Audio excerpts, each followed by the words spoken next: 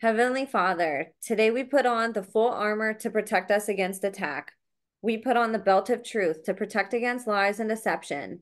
We put on the breastplate of righteousness to protect our hearts from the temptations. We put the gospel of peace on our feet to walk in your light, peace, and freedom with the Holy Spirit. We rebuke anxious thoughts. We take up your shield of faith for protection to block and destroy all the darts and threats thrown at us by the enemy. We put on the helmet of salvation to cover our minds and thoughts, reminding us that we are children of a mighty King. We are forgiven, set free, saved by the blood of Jesus. We take up the sword of the Spirit, your living word, that has the power to demolish strongholds and is sharper than any double-edged sword. We come to you, Lord, in prayer daily. In Jesus' mighty name we pray. Amen.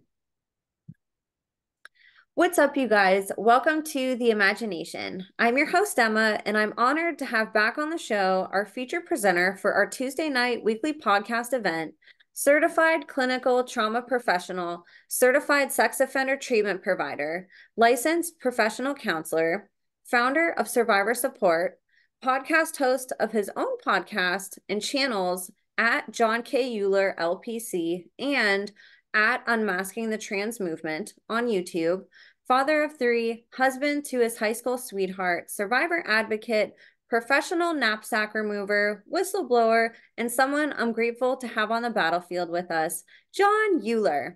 In case you're new here or missed John's briefing on his background on the first episode we did together, here's a short recap of John's many accolades and credentials. John's work began over 30 years ago, and his education includes attending Epic Bible College, Biola University, Talbot School of Theology, and California State University in Fullerton. He's worked in both clinical and administrative capacities, outpatient and hospital settings, intensive day treatment settings, residential treatment programs, and in secure facilities, including over 11 years on psychology staff within the Pennsylvania Department of Corrections, where he's logged more clinical contact hours within solitary confinement than any psych staff in the entire United States. Prior to his work with incarcerated men, he spent years working with sexual abuse survivors and treating severely emotionally disturbed adolescents in group homes and within the largest intensive psychiatric residential treatment facility for youth west of the Mississippi. When John is not providing professional therapy or podcasting, he serves in an advocacy role towards helping increase safety for vulnerable women and minors who are being placed in harm's way by those pushing dangerous ideologies, public policies, and legislation. It's been such a treat to have John on the show with us each week, and the value he's provided so far is priceless. If you've been tuning in the last few weeks, you've seen that we've deviated a little bit from the conversation around a survivor's systems and parts and have been doing a deep dive into the mind of sexual deviants and perpetrators in order to better understand the type of person who would traumatize and abuse a child to begin with.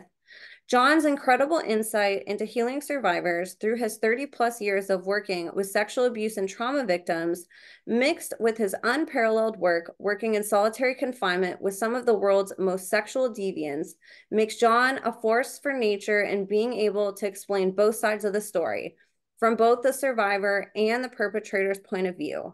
John's presentations help those of us listening be able to understand two sides of an abuse spectrum that can be so difficult to comprehend if you're not an abuse survivor, and it's extremely valuable information in helping survivors claim their power back.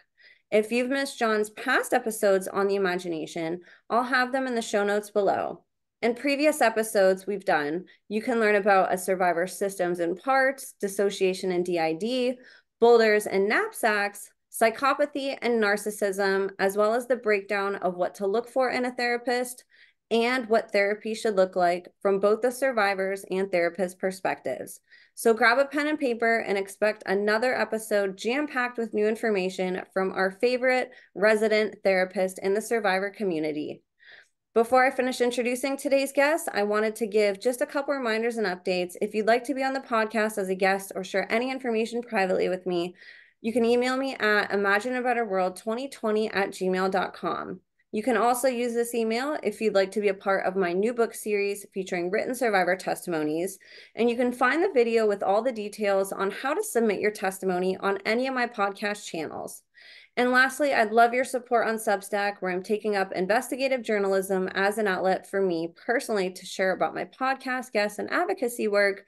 And you can subscribe to me there at www.emmacatherine.substack.com. All my links are in the show notes, and I'd love your support across all platforms. Thank you all for caring so deeply about survivors and whistleblowers, and for helping to make the imagination the safest space on the internet for survivor and whistleblower disclosures. So you guys, without further ado, please help me in welcoming today's guest of honor, selfless man of God, voice for the voiceless, child abuse and survivor advocate, podcaster, Satan slayer, pedophile exposer, protector of the vulnerable, and therapeutic warrior, the one, the only, John Uhler. John, thank you so much for being here again with me today this week. Good to be back with you. It's awesome to have you back. This series has been just dynamite, and the feedback we've been getting has been so great. You know, it's really fascinating, like I said in the intro, to see the parallels and also the complete end of the spectrum of both ends of where you have worked in your career, from working with the most deviant sexual predators there are to working with the most horrifically scarred and traumatized survivors who have gone through the unthinkable from the people, you know, almost the same type of person that you were working with in solitary confinement. So I just want to thank you for all your work, being able to sort of tie all this together for us, because it's really been such a powerful series so far. Well, it's a privilege to kind of develop this with you. So I agree. And so I thought today, like how we've been, we'd start with a question from the audience, if that's okay. As I was scouring the questions that people have asked, I came across a really interesting one that I thought I would pick your brain about. I hadn't heard anybody ask about this. And I think eventually, as people start investigating more and learning, there'll be more questions like this. So I'm going to read you kind of an interesting question I came across, and then I'll hand it over to you. So the question is, my question for John would be, do parts of you do your dreams for you? isn't that a good one? Well, um, I would say probably yes in this sense, right? There's probably a lot of technical things we could go into, but for purposes of practicality, I would say that whether somebody has parts or not, certainly things are worked out in dreams. So we're in the different dream states. Just as I had interviewed a guy a combat war veteran, who only remembers a day and a half of 3 days of the invasion of Panama. So when the US went into Panama to remove Noriega, he had to be medevaced out. He had a bayonet impaled in his thigh as they were clearing out a building. So he's been working through that trauma of combat for about 40 years. Has had reoccurring dreams, recurring nightmares, because there was things he did that were moral dilemmas for him that he still has a hard time working through, realizing that a part of him did certain things.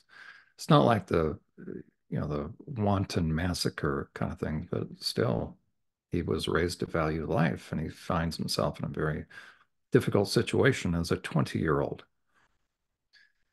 Well, as he and I have been working together, what should come up one day, one morning for him, as he's awakened out of a dream, something very unusual as far as it doesn't fit the normal thing that he's working through, combat related. He literally has the same dreams of combat. He's had those for 40 years. Well, one day he has this dream of what would amount to be a murder-suicide that took place in Salt Lake City. Well, it turns out it was real, but he awakens to this dream of walking down the street, and all of a sudden, about 25 feet ahead of him, is this big thud. and it was a body, and he's looking at it, and he starts to back up, and there's another thud, and now he's really backing up, and there's another thud. Well, after about 7 thuds, right, so he's remembering or he's dreaming about this. Well, it's very disconcerting. So he awakens and he's describing it to his wife. And as he is describing this dream, comes to turn out it's not a dream, but it's a memory that he had forgotten. When he was in 7th grade, when he was in junior high, and he saw a mother throwing her kids off, I think, the 7th story of a prominent hotel in Salt Lake City. She had been married to a guy who was, in essence, a cult leader, a small cult, his own family. He thought he was the Messiah. So he had killed himself the day before and given his wife instructions to take all the kids up and toss them off. One survived because she was impaled on the railing, and she's obviously not in good shape in all sorts of ways. But the mother eventually jumped. So it's very interesting to think that here's a guy who was or is in therapy for working through issues related to combat PTSD. That's hard enough. He has repressed memories because of that. But all of a sudden, 40 years later, he's dreaming, but it turns out that it wasn't a dream. It was a complete memory of an actual event. I have that on my site, that video. That is, in a way, how I would answer the question or respond to it, in the sense that, oh, okay, um, there you go. Thank you. If you go up to regular videos, yep, that's right. So on my channel, scroll down, there we go. So you remembered. Okay, so that's Bert, part 1 and part 2. So repressed memories, are they false and fictitious or a real thing? So I really recommend it because I had pondered that. I had thought about that, but here we have a guy who's no nonsense, about life, and combat vet, and he had an actual repressed memory come up. Looked it up, and it was to the T. He remembered all the details, so that's very compelling. That would be a good example then of how we can have complete memories that come up when we're dreaming. I don't necessarily think that Bert has child-related parts. Matter of fact, I'm pretty sure of it. He actually discloses that he and I have worked together clinically. I was never going to say that. So, to his credit, he's just a trooper and a half, pardon the pun there. Um, so you can see the effect of trauma as an adult. So he only remembers a day and a half of combat, but he had pushed that memory down. So if that dynamic can play out in the life of someone who doesn't have childhood trauma in terms of abuse, so he doesn't have DID, he doesn't have parts, how much more then if somebody has parts? Then when we are sleeping, those parts are very likely going to be releasing, shall we say, information. They may likely reveal memories. That, I think, would be my short way of answering it. So, should we take every single dream and view it as something concrete, as a memory? No. I just think you need to take note of it. There are certain things that, if you have, let's say, a reoccurring dream, if you've had the same exact dream, I have some clients with parts that have this. If you've had the same dream for a long period of time, or it cycles, but here comes the same dream, I actually think it probably is a memory and it needs to be completed.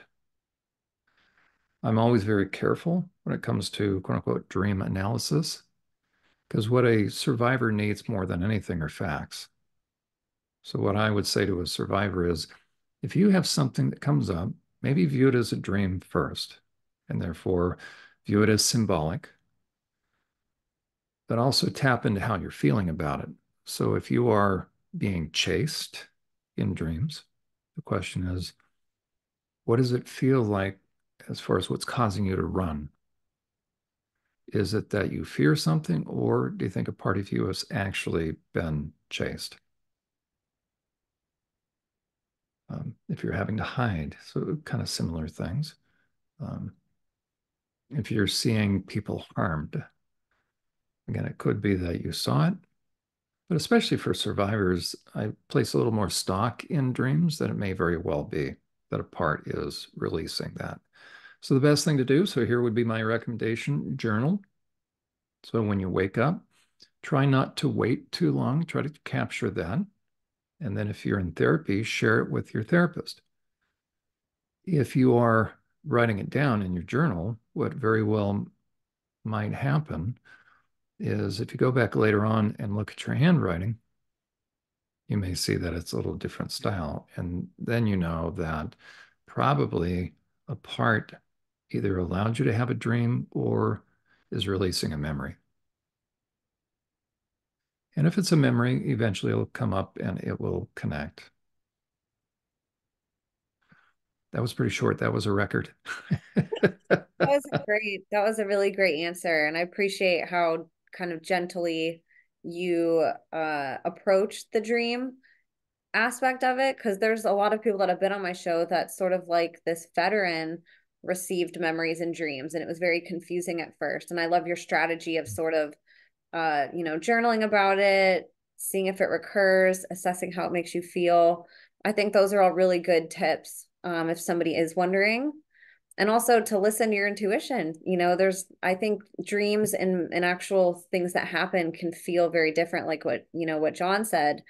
And that's how a lot of survivors that have come on my show expressed how they knew it was a memory, not a dream. They're like, it just felt like, think about if, say you're at the grocery store and you smell a cookie that is being given out at Costco, for example, and all of a sudden, like, it brings up this memory of you having cookies at your grandma's house. Like, there's moments that we remember good memories through nostalgia or things, and we're like, oh, I totally forgot about that like I was at my grandma's house when I was 3 and she made a cookie, and like I'm remembering that.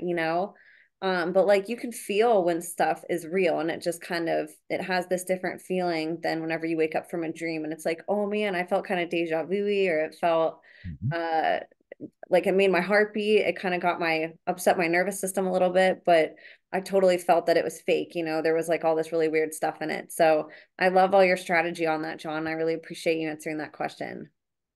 Well, you're quite welcome. Yeah, that's a good question. I'm trying to work on the art of brevity, which is a challenge for me. So, Well, but we all yeah, personally really love your deep dive. So thank you for, being so thorough with your explanations. well, shall we get into it? Let's do it. We're going to be talking more about sexual deviance and perpetrators. That's right. What a topic, huh? What a And topic. Very yeah. necessary topic. And again, for those either just tuning in to what they wouldn't know, this is a series for those just tuning in or those that have been with us, we kind of did it as you said, right? We hung a sharp right. So we were and we will. We'll go back to we were developing a chart or going through a chart that I developed, looking at what is an internal system like. And so we're going to come back to that because we were getting ready to get into the primary stuff. The term programming, I recently had somebody say, "Well, John, I know you don't like the term programming, so let me qualify that. I don't. On the one hand, I don't have an issue with it, and sometimes I'll probably even use the term. Uh, the reason I qualify it is I want people to understand that in order to be set free, you have to ultimately have control and have personal power. And if you believe that somebody outside of you has control, what do you do about that? Well, for me, a guiding principle is a guiding verse. It says, He who the Son sets free. So whoever got us set free, by coming into their life. God gives us his spirit. It's another way of saying we are spirit possessed. I'm possessed. Kind of an interesting thought. I'm possessed by God's spirit. God takes complete control. Now, the process of what's called sanctification, working out the reality of what's inside us, that's a lifetime process. Kind of like what John the Baptist said, he must increase and I must decrease. Jesus in the garden said, Lord, not my will, but thine be done. So it's a lifetime of growth. It's a lifetime. There's stages, spiritual growth, character development. But if someone has experienced really horrific stuff, what they've come to believe because they were told in one way or another that ultimately they are somebody else's possession. Somebody has the buttons, somebody has the knobs, somebody has the levers. That's not what the Bible teaches. It says that if God has come into my life, so if the Holy Spirit has possessed me, for those of us that have never thought of it in those terms, that's the reality. So I myself am possessed by God's Spirit. So he lives inside of me. He's not going to rent space with the demon, number one. The verse, and some people may have heard this verse, that if the house is swept clean, so there are a bunch of demons inside someone, they're kicked out. Jesus was going throughout the land of Israel, healing people and healing all diseases and casting out spirits. It's interesting to think that somebody can actually have demons cast out of them, but not become a Christian, not become spirit-filled, not have the Holy Spirit come inside of them. That's a choice. Well, if you had a bunch of demons inside you, and now through the power of God, get those demons cast out of you, and that's different than altars or parts that feel like they're demons. Big difference, okay? But let's say actual demons that come out of someone. Unless the person takes seriously the need to let the Holy Spirit come in, now you've got sort of a vacancy sign out there. Used to be occupied. Now there's an empty room. Well, if you don't take it seriously, guess what? More than likely, the demon that was in there wants to come back in. It liked its old habitat, and it may bring others too. So I recommend everybody take seriously the need to become spirit-filled. And if that's the case, God is not going to rent space with a demon. So that issue is taken care of. So no Christian is demon-possessed. Your eternity is settled, by the way, so you don't have to wonder. And now the question is, how free are you? Well, we still have things to work through. We still have healing. But ultimately, are there strings attached, so to speak? Biblically, it doesn't allow for that. That's different than being oppressed. That happens all the time, right? Now, Jesus was oppressed by Satan himself. Paul, a thorn was given to him. Now, was that a demon, or meaning he had to battle that? So that's spiritual warfare.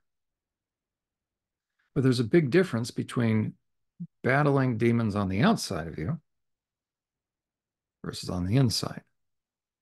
Jesus said when he rose and he appeared to the disciples, when all the women believed, but the guys were a little slow, were a little dense, hard-headed, right? So they appeared and they were freaked out and they thought he was a spirit, a ghost. And so what does he do to prove to them? He asked for something to eat, they're right? It's not that he was translucent and they're going to watch the piece of food go down his trachea or down his throat. And so what he told them is, listen, Spirit doesn't have flesh and bones. And that's really important as well to know, because there are a lot of survivors of SRA that believe that um, a demon could impregnate them, could come inside them, pass from a perpetrator who was demon possessed into them. And that's not true. Okay, that's a horrific experience, and it's very persuasive to a kid. So the idea of programming in the literal sense would mean that you have no control over it. Now, I've become ever increasingly aware, because I've been doing more studying, right? Are there technologies and things? Yeah, I'm not minimizing any of it. Think about even what we all live with, chemtrails. We're all being assaulted by technology and things like that. But as far as my spiritual condition,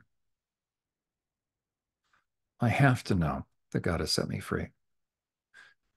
So what we're dealing with, or what a survivor is dealing with, are the residual effects, the understandable residual effects of really having gone through horrific stuff. They played with your mind, they played with your emotions, they played with your belief system. And through the truth, that can be corrected, that can be rectified. And little by little, you can walk in freedom and in confidence. That's what I want people to know. So, whoever God has set free is free indeed. That's why it added, that's an exclamation mark. Could have been is free. But he added that extra part at the end of that sentence. That's like saying is free, but really free, without a shadow of a doubt. Okay, so what we wrestle with, we don't wrestle against flesh and blood. We wrestle against principalities and powers and rulers of the air. That's a military structure. Satan is referred to as an evil genius. He's stronger than all of us, but he doesn't have godlike qualities. He's a created being. So we are not, as Paul said, we're not unaware. We're not ignorant of his strategies, his schemes, his wiles. So we need to be aware. He's pretty consistent. But for those that have been through SRA and MK Ultra, they experienced a very unique, like Super Bowl or Pro Bowl level of horrific stuff. To be able to be free from that really takes a lot of analysis on the survivor's part, because parts of them are persuaded.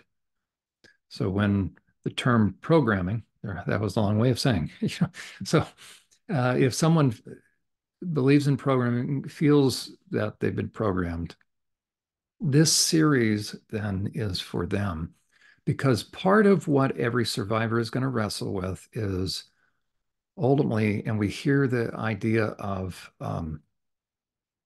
trauma bonding. So in a way, you are as stuck as the extent to which you are trauma bonded. But what I want people to understand is trauma bonded is actually half-baked healing. Trauma bonding means there's a part of you, it's a part of within the system. There are parts that believe on some level that they cared, people did this, or if you could have just been good enough, it would have stopped. That somehow either you deserved it or you brought it upon yourself, or if you had been good enough, then it wouldn't have happened. And thinking about the idea of knapsacks, remember we've talked about knapsacks. Okay. Every time a perpetrator harms a child, every time a perpetrator harms a child or an adult, let's say uh, by degree, right? You can do a lot of stuff to a lot of people.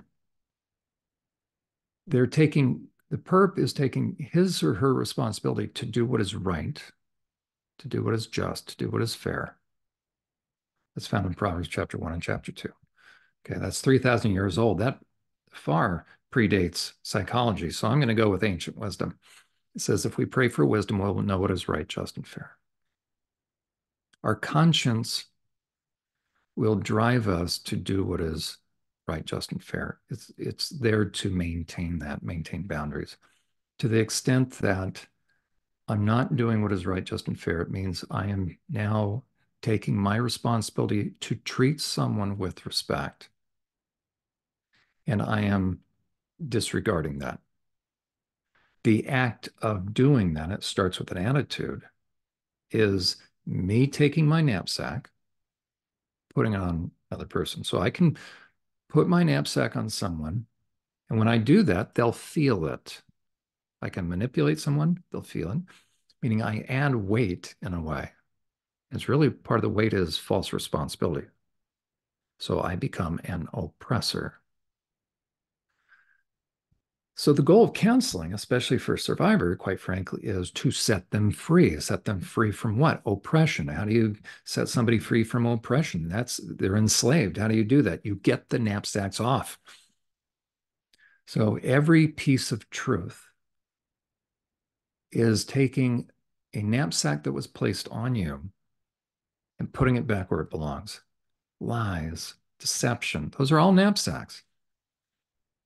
And so I'm unburdening myself. I'm placing responsibility back where it belongs. I wasn't responsible for what I was given, but I'm responsible for what I do with that. And that, first of all, means that I have to be responsible with my emotions. So forget hurt people hurt people. We all tend to be reactive, but you know what? We need to stop being reactive. Because when I'm reactive, guess what I'm doing? I'm now putting my knapsack on somebody. So to really understand then what somebody was or wasn't responsible, and that's the goal of therapy, in my estimation. Once I can figure out what was or wasn't mine, what I did or didn't do, what I was responsible for and what I wasn't, guess what's going to happen to the shame? Shame is false guilt. That goes. True guilt is specific to what I've done. So if I need to own something, I go own that. That's really step 4 in the 12 steps. Step 4 and 5 and 6. But what perpetrators do is they layer on a survivor, they layer on the victim lie after lie while they're harming the kid. So we have to let the truth do its work, get the knapsacks off. There goes the oppression. And the truth then sets the person free and they walk in freedom and they're not bound by lies anymore. A key, if not the key issue that every survivor on some level will always have to wrestle with. So it's really the bottom line issue. So when I'm working with someone, this is where I'm going with them, ultimately helping them separate out knapsacks. But I want them to see the nature of the person that did this to them. Because the person that did this to them was tricking them in this sense. They were harming them, certainly, but they weren't honest about why they were harming them. They made the victim, they made the survivor believe it was something they were doing or not doing, meaning the victim. No perpetrator goes up to a kid and says, hey, I'm going to shove something up your anus because I want to. We're going to burn you because we want to. We're going to do this stuff for years, just that's because we want to.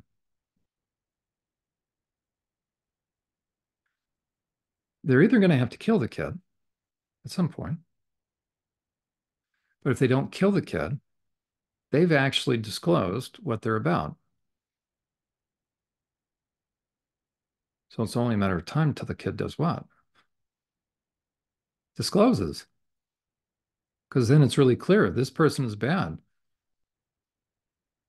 Now, perps will threaten, they'll do, they're going to gaslight, they're going to manipulate. But part of the manipulation somewhere in there is they're flipping the script and they're making the victim feel guilty,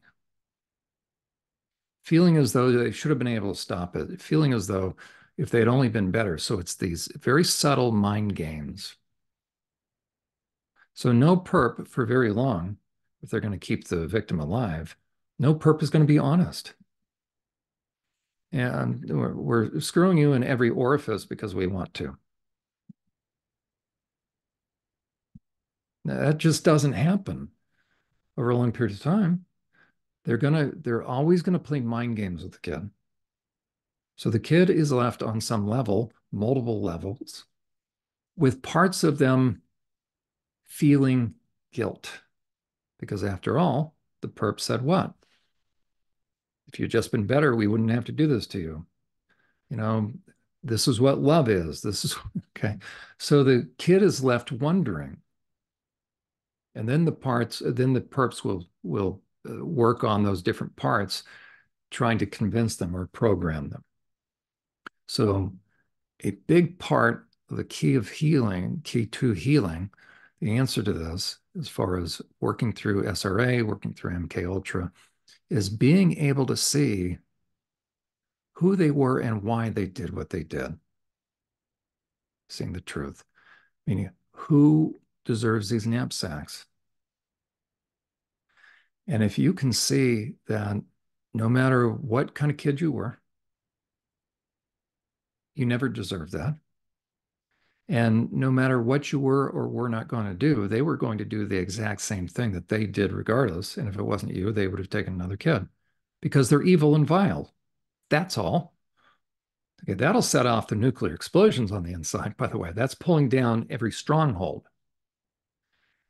Once that sinks in, trust me, all the shame, all the knapsacks are gone.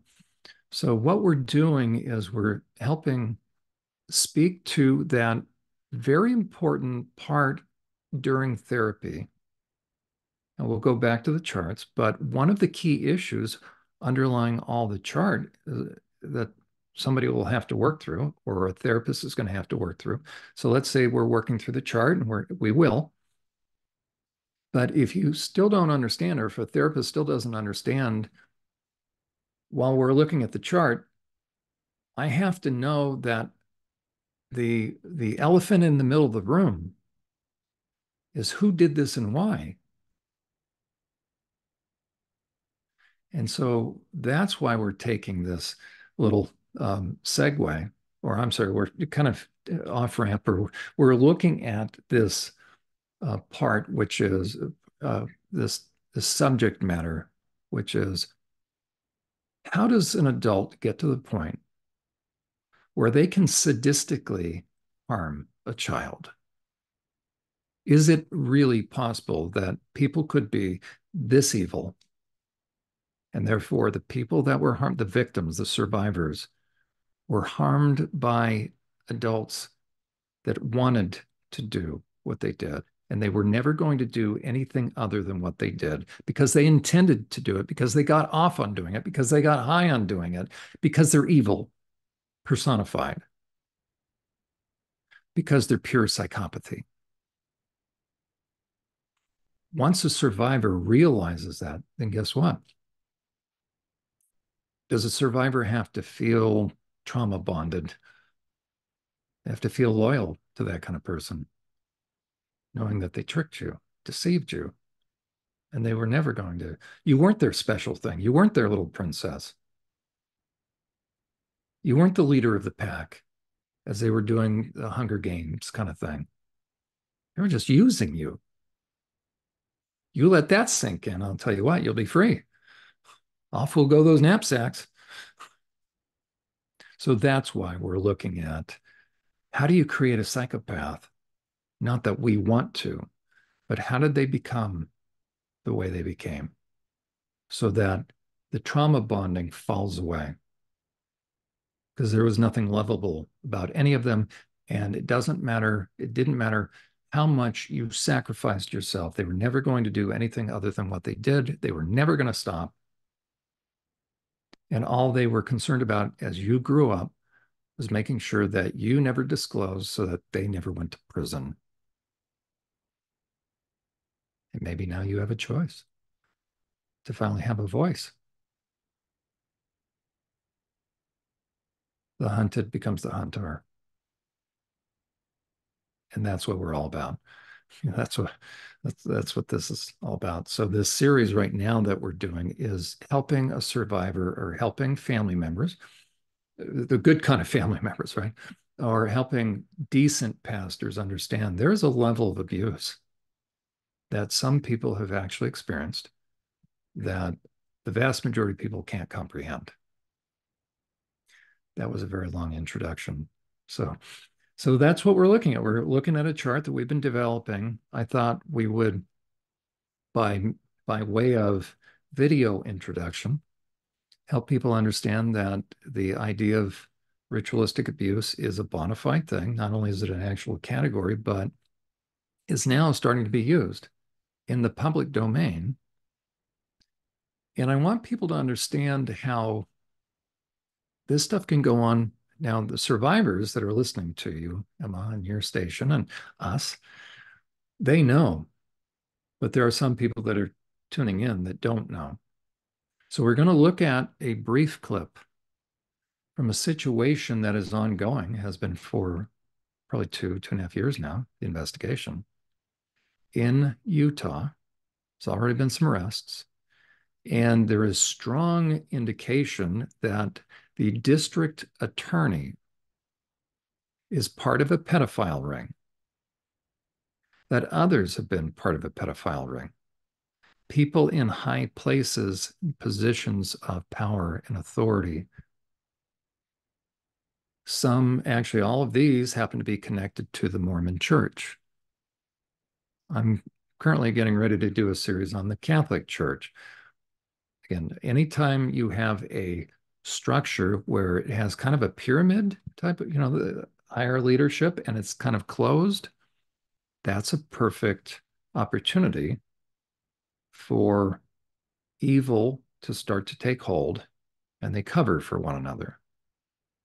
So whether in government, whether in religion, whether in education, whether in a business or a corporation. So psychopaths love that kind of thing.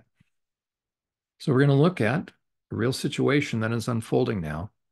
And what I want people to hear is listen to what is described, listen to who is being implicated, the positions, and can you imagine being a survivor and thinking about coming forward with the positions that are being listed in this news report? How's that? Okay. So I will, without any further ado, we're going to listen to a news clip, and then we'll go into describing how these kinds of people come about. And we will, without any further ado. We're learning more about the man arrested in Utah County on suspicion of ritualistic child sex abuse and his ties to Utah County Attorney David Levitt, who will not be allowed to prosecute this case. Fox 13 News investigative reporter Adam Kurbitz has tonight's update. Well, there are a number of reasons why the Utah County Attorney's Office might have a conflict of interest, not just because Levitt named himself as a suspect earlier this year. He's also given multiple statements about his relationship with Hamblin and some of the alleged victims. As you're about to see, the nature of those statements have changed over the past 2 years. Hey, would you mind riding in the back of the police then? Men and women allege David Hamblin used positions of power as a father, a therapist, a neighbor, and as a member of the Church of Jesus Christ of Latter-day Saints to ritualistically abuse children. He was arrested Wednesday morning, but investigators say he probably won't be the only one. I have nothing to hide. Until Hamblin's arrest, Fox 13 News chose not to identify any of the subjects of the investigation, but that did not stop Utah County Attorney David Levitt from outing himself as a suspect in June and describing his relationship with Hamblin. I prosecuted the therapist in Juab County for poaching a deer. He poached a deer to use for ritualistic purposes. This therapist was my elders forum president in the Church of Jesus Christ of Latter-day Saints. He was my neighbor. I had a family connection. During that same press conference, Levitt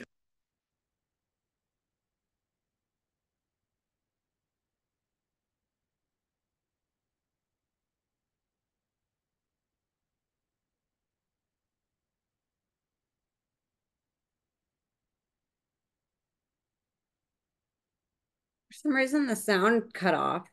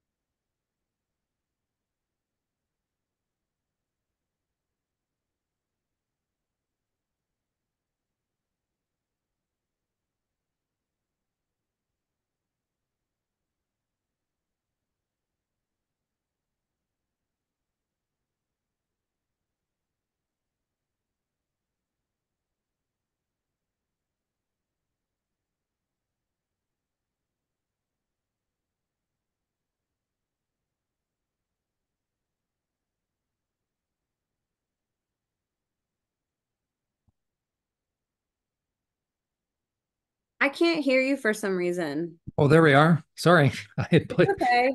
Okay, so there we are. Um, Emma, first of all, any thoughts or reaction about that? Yeah, I've been following that case. It's really disturbing, and I'm happy that it's being revealed because it's been a long time coming to expose Utah. But I mean, this is so prevalent, like it's disgusting. But I mean, it proves that this stuff does exist. This case is getting a lot of attention, which is really good. Usually this stuff is kind of brushed under the rug, but it's like it's too big for people to ignore. So I'm really happy that it's being exposed there, that and being able to see that network will hopefully allow people to see it forming and existing in other states and in other industries. And, it just shines a bright light on the church and what they're doing behind the scenes. So, according to Levitt himself, uh, he's pretty suspicious. If you look at that description, my oh my, he was pretty casual. How do you program? So he even used the term that was interesting. How do you program a kid? Give them rewards. And look at it is how casually he said it. There's a ton of stuff. Boy, I'd love to be able to take that guy to this on the stand. But so according to this guy who really looks suspicious based upon his own nonverbals, he's doing his nose thing. He's coming up very casually. He knows how to do it. How does somebody know how to do that? He even used the term programmed. Yeah. Oh, yeah. Well, it's not hard. Just like rolling over a dog. It's like, whoa, buddy. I don't know. I've been working with survivors for a long time. I probably wouldn't have come across that casual. And how do you know it and I don't? And he said he's known some victims. So the fact that a suspicious character, the DA, said it's real, we now can put to rest any conspiracy that ritualistic abuse exists based upon the words of somebody that's very suspicious, who would be high up. So the DA, a county DA, connected to a church. So there's the classic scenario that lends itself to ritualistic abuse. People in positions of power, small groups. Now, could they be large? Don't know. But they certainly are intelligent individuals that know what they're doing. So much so, look at how he came out with it. Oh, yeah, it's just like teaching a dog to roll over. He used the term programming, and he said it exists. So we'll take the words of somebody who is a DA who seems pretty suspicious in my estimation. So it's real. So now the question is, as we were looking at that guy and we're trying to fathom, is he a part of this? If so, how can I figure out, how can I mesh the guy that seemed so casual, pleasant, with somebody that's going to be so heinous as to do horrific things with blood and satanic stuff behind the scenes? Because if he was involved, guess what he was like behind the scenes? Programming a child to roll over, give oral sex and stuff. So how does somebody get to a point? Am I saying that I know that no, you're just pretty suspicious. Okay. But how does somebody get to a point where by day they can look so normal, so controlled, literally they control that he's not reactive. Started to get a little agitated apparently when the sheriff was saying stuff. But you don't become district attorney if you fly off the handle. You have to be trusted. You have to be capable. A lot of people are then voted in to be judges after being DAs. So these are very normal looking individuals by day. Then by night, look at that therapist. So there's a therapist also connected with church. So look at all these labels that these people can wear. Look at how they can conduct themselves by day. Then he was talking about what Levitt was. Oh, the guy had deer hearts and blood and drinking blood. And okay, that doesn't freak anybody out. That should be a concern. So we have that type of almost schizoid type of, that's a clinical term, but it's like, wait a second, this is a whiplash effect. So you mean to tell me somebody that can do really heinous stuff by night or behind closed doors can act perfectly normal, so normal that they run for political office?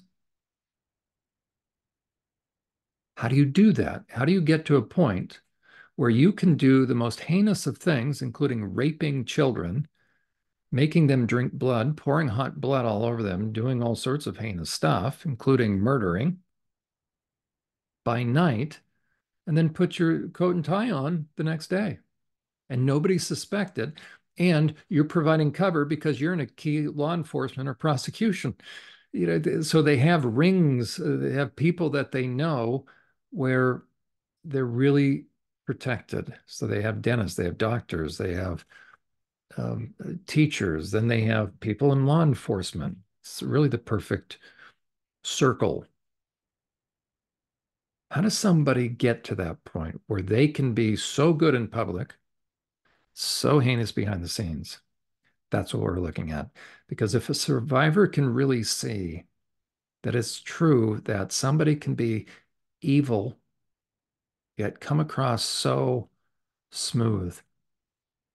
And that, by the way, is a sophisticated predator.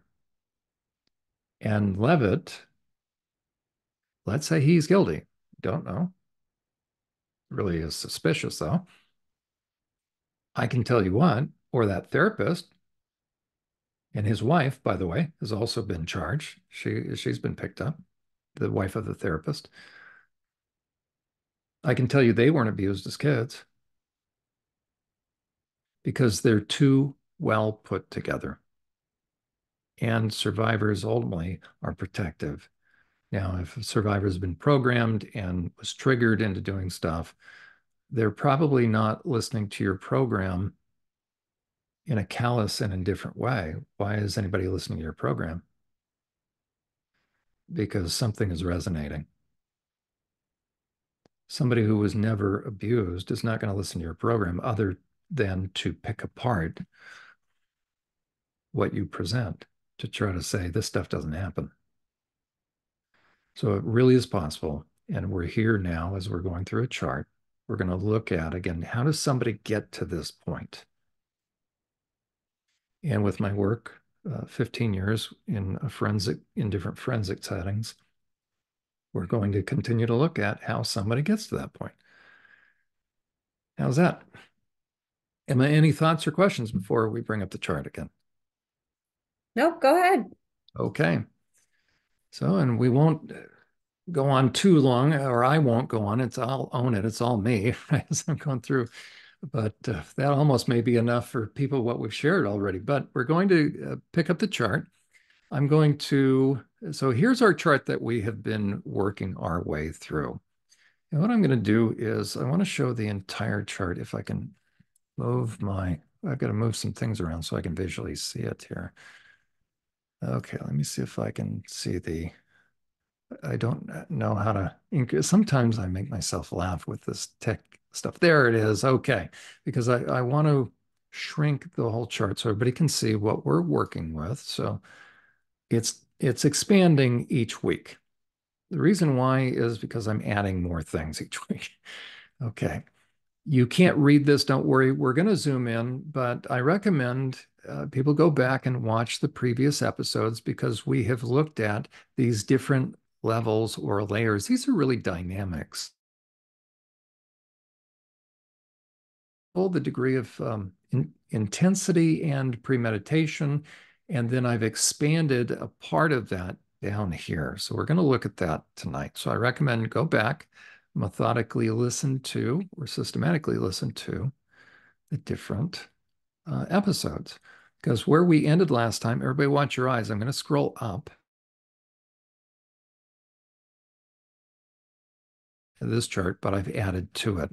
I'm just going to scroll up a little bit more so that people can kind of get a running start with this again. So on this chart, the way to read it is from left to right in terms of intensity. So low to high in terms of each of these different sections. So conscience, with that, we would say, actually, that would be sensitive or less hardened. Okay, so they've moved from being sensitive to sluggish, but it's really low to high. In this case, when it comes to this red part, this is conscience, we would say, or I would say, this is responsivity. How responsive is a person's conscience? So it's still somewhat, it's responsive a little bit, but it's becoming sluggish. So this is a conscience that still works all the way to right in here. This is conscience that no longer works. And as we've described in the past, and I will just draw a couple of things here. Those of you that were here previously, you will recognize this. We go down to deviance. So we're going to look at degrees of deviant arousal, and that becomes really, let me see if I can do this. That becomes kind of our categories. Okay, maybe that's not exactly. And the best way to view this is we're looking at what does it take for someone to become the kind of person that is able to harm someone, especially sexually. And so the best way to view it is if you look at the gray, we're going to make those sort of, this is not equidistant, so everybody kind of bear with me. But we had this on a previous episode. Whoa, that's way off. Let's see if I can move that over. I don't know if I can move that over. Nope. Okay, well, kind of bear with me. Okay. And then here's another line. So we're going to pretend those are categories or on a scale of 1 to 10 kind of thing. Somewhat in there. Okay. So you guys know what I'm trying to get across. There we go. So as someone moves from one category to the next, these are not straight. I should have prepared at a time. So let's just kind of go with this. So looking down here at this category right there. There we go. Okay. I tried to break it into sections. That's not equidistant, or it really should be per line here. Okay. There really, as goes somebody's deviant arousal, or as somebody's deviance increases. And it's also down here in the gold, by the way. So these are really going to be some of the key aspects, and the same thing with objectification. So the key in sexual offending is deviance. If you've been with us, you would remember that deviance is very different than lust. It's polar opposite. Lust has to do with selfish attraction, but it's visually being stimulated by something that is appealing, and it usually, for men, it's going to be an adult female. even for a 10-year-old boy, a 15-year-old boy.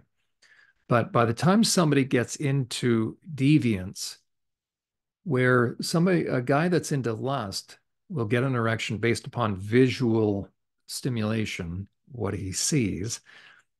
Deviance is a guy is getting an erection over degree of harm. Lust has to do with mood, as it were. Deviance has to do with degree of trauma. As a guy moves into deviance, he's no longer normal.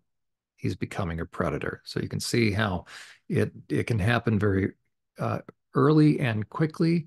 We described how the continuum of sexual objectification. So as he is viewing someone more and more as an object, then the type of arousal and what's motivating him is changing. So you can really, if these were equidistant, right, you could just go to one category and work your way down. That's what we've looked at the past. We also looked at the kinds of offenses and what somebody is into by the time they get arrested and then after they do their plea deals. So really what these kind of represent prior to plea deals. And then we also looked at the kinds of pornography that somebody is into by the time they are in these different categories. And a huge concern should be guys that are into kink and BDSM. Guess what they're looking at behind the scenes? Guys that are dressing in drag in order to push limits. You know, guys that dress in drag that stay in clubs, okay, so be it. But guys that are dressing in drag in order to come out into the open, meaning to push boundaries with women and kids, men in women's sports, men in women's prisons, drag queen story hour, guys going to elementary schools, guys going into Planet Fitness, self-IDing as women. Look what also they're into. Okay, so these are very dangerous guys. They're just playing the public for fools. Then we continued on down, and you can kind of see the same categories. But I'm now going to get rid of the little white lines. That's different than a white line, right? I'm going to get, if I can, let me see if I can do this, just because, I don't know, maybe I'm being anal retentive. Nope. Okay, we're going to not do that. Hold on. We're going to bring that back. Oh, I bet I can do this. No, I can't. Okay, bear with me, everyone. Let's see if, okay, there we are. Oh, you know what? It does kind of change a little bit. Oh, okay. Well, bear with me, even though that's not exactly, maybe I'm typically not anal retentive. Okay, meaning all that to Maybe say, just enlarge it a little bit more. okay, you're very smart. That'll help. Yeah. You're very good. Okay, so here we go. We're now going to pick up where we left off. Woo.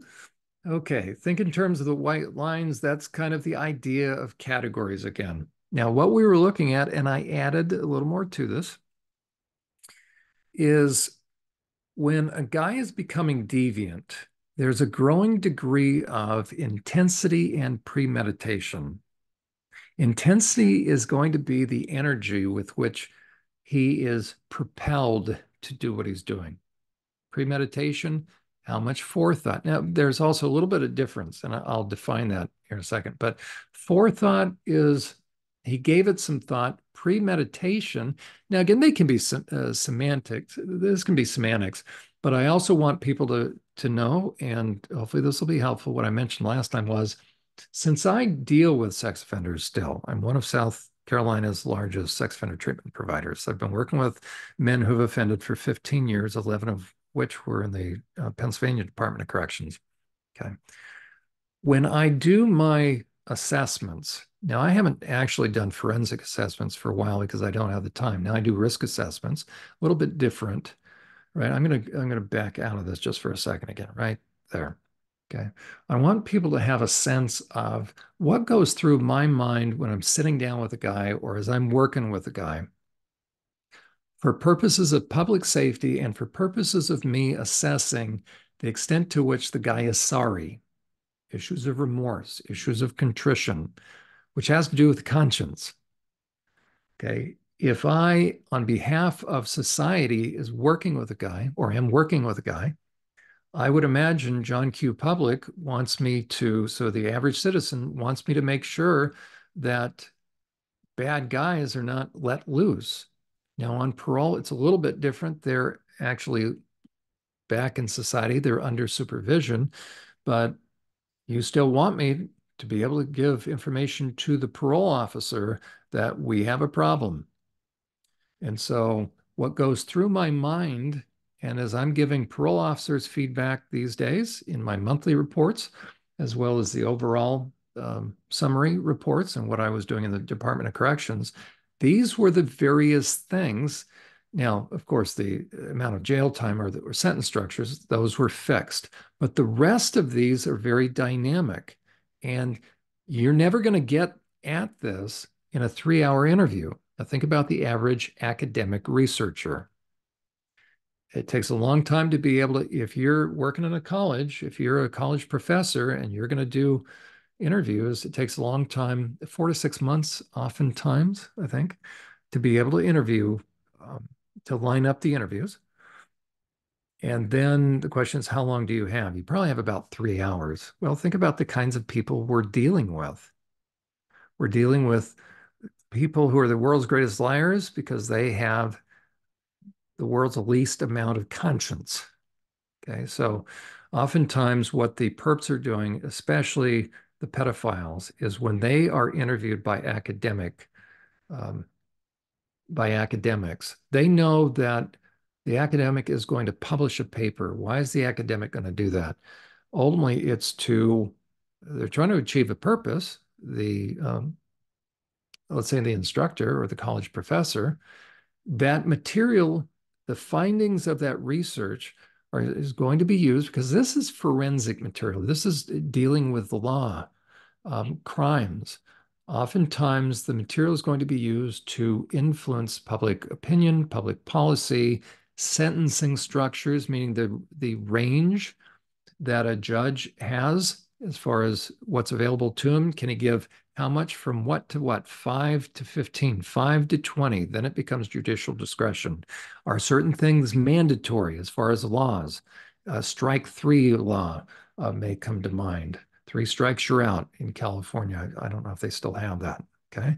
So it really is important. If somebody is interviewing an inmate, interviewing a sex offender, you need to be able to get at these various facets because they will form a profile, and ultimately they're going to fall into these different equidistant categories. Okay, so you want to find out to what extent is the guy a low risk, genuinely a low risk, or a high risk. Now, for purposes of the series we're doing, Emma, what I'm doing is laying out for survivors. How could somebody end up harming a child in such a way that by day they look normal, by night or behind closed doors, they do abject evil things? And was there anything that the child could have done to have stopped it, assuaged the person? That's why we're doing this. So we're going to look at, as you all probably been staring at it, we're looking at now degree of intensity and premeditation. I added a couple of things, but in this chart, I wanted to differentiate for the viewer the difference between the serial rapist murderer that is the lone wolf or the group of random sadistic individuals, and those have a higher degree of arrest rate. Is that proper? Right? They're the ones that are going to be more times than not because they make stupid mistakes. They leave clues behind. As a matter of fact, with the serial rapist murderers, a lot of them will do what with law enforcement? They will start to taunt. Okay, so the people on the top, as we're going to go through this, will taunt. They are sloppy. They are impulsive. The ones on the bottom are hidden. By day, they are district attorneys, they are judges, they are professors, they are psychologists, they are church leaders. But by night, They're diabolical. So by nature, you have two different populations to first in understanding sex offenders, but especially sadistic kind, because we're talking about, I'm going to scroll down. We're talking about those that are, I'm going to scroll down a little bit more because we're going to get into that one. Okay. We're talking about psychopaths. So how do you create a psychopath? And my contention is, as I go back up, watch your eyes, is that psychopaths are not born.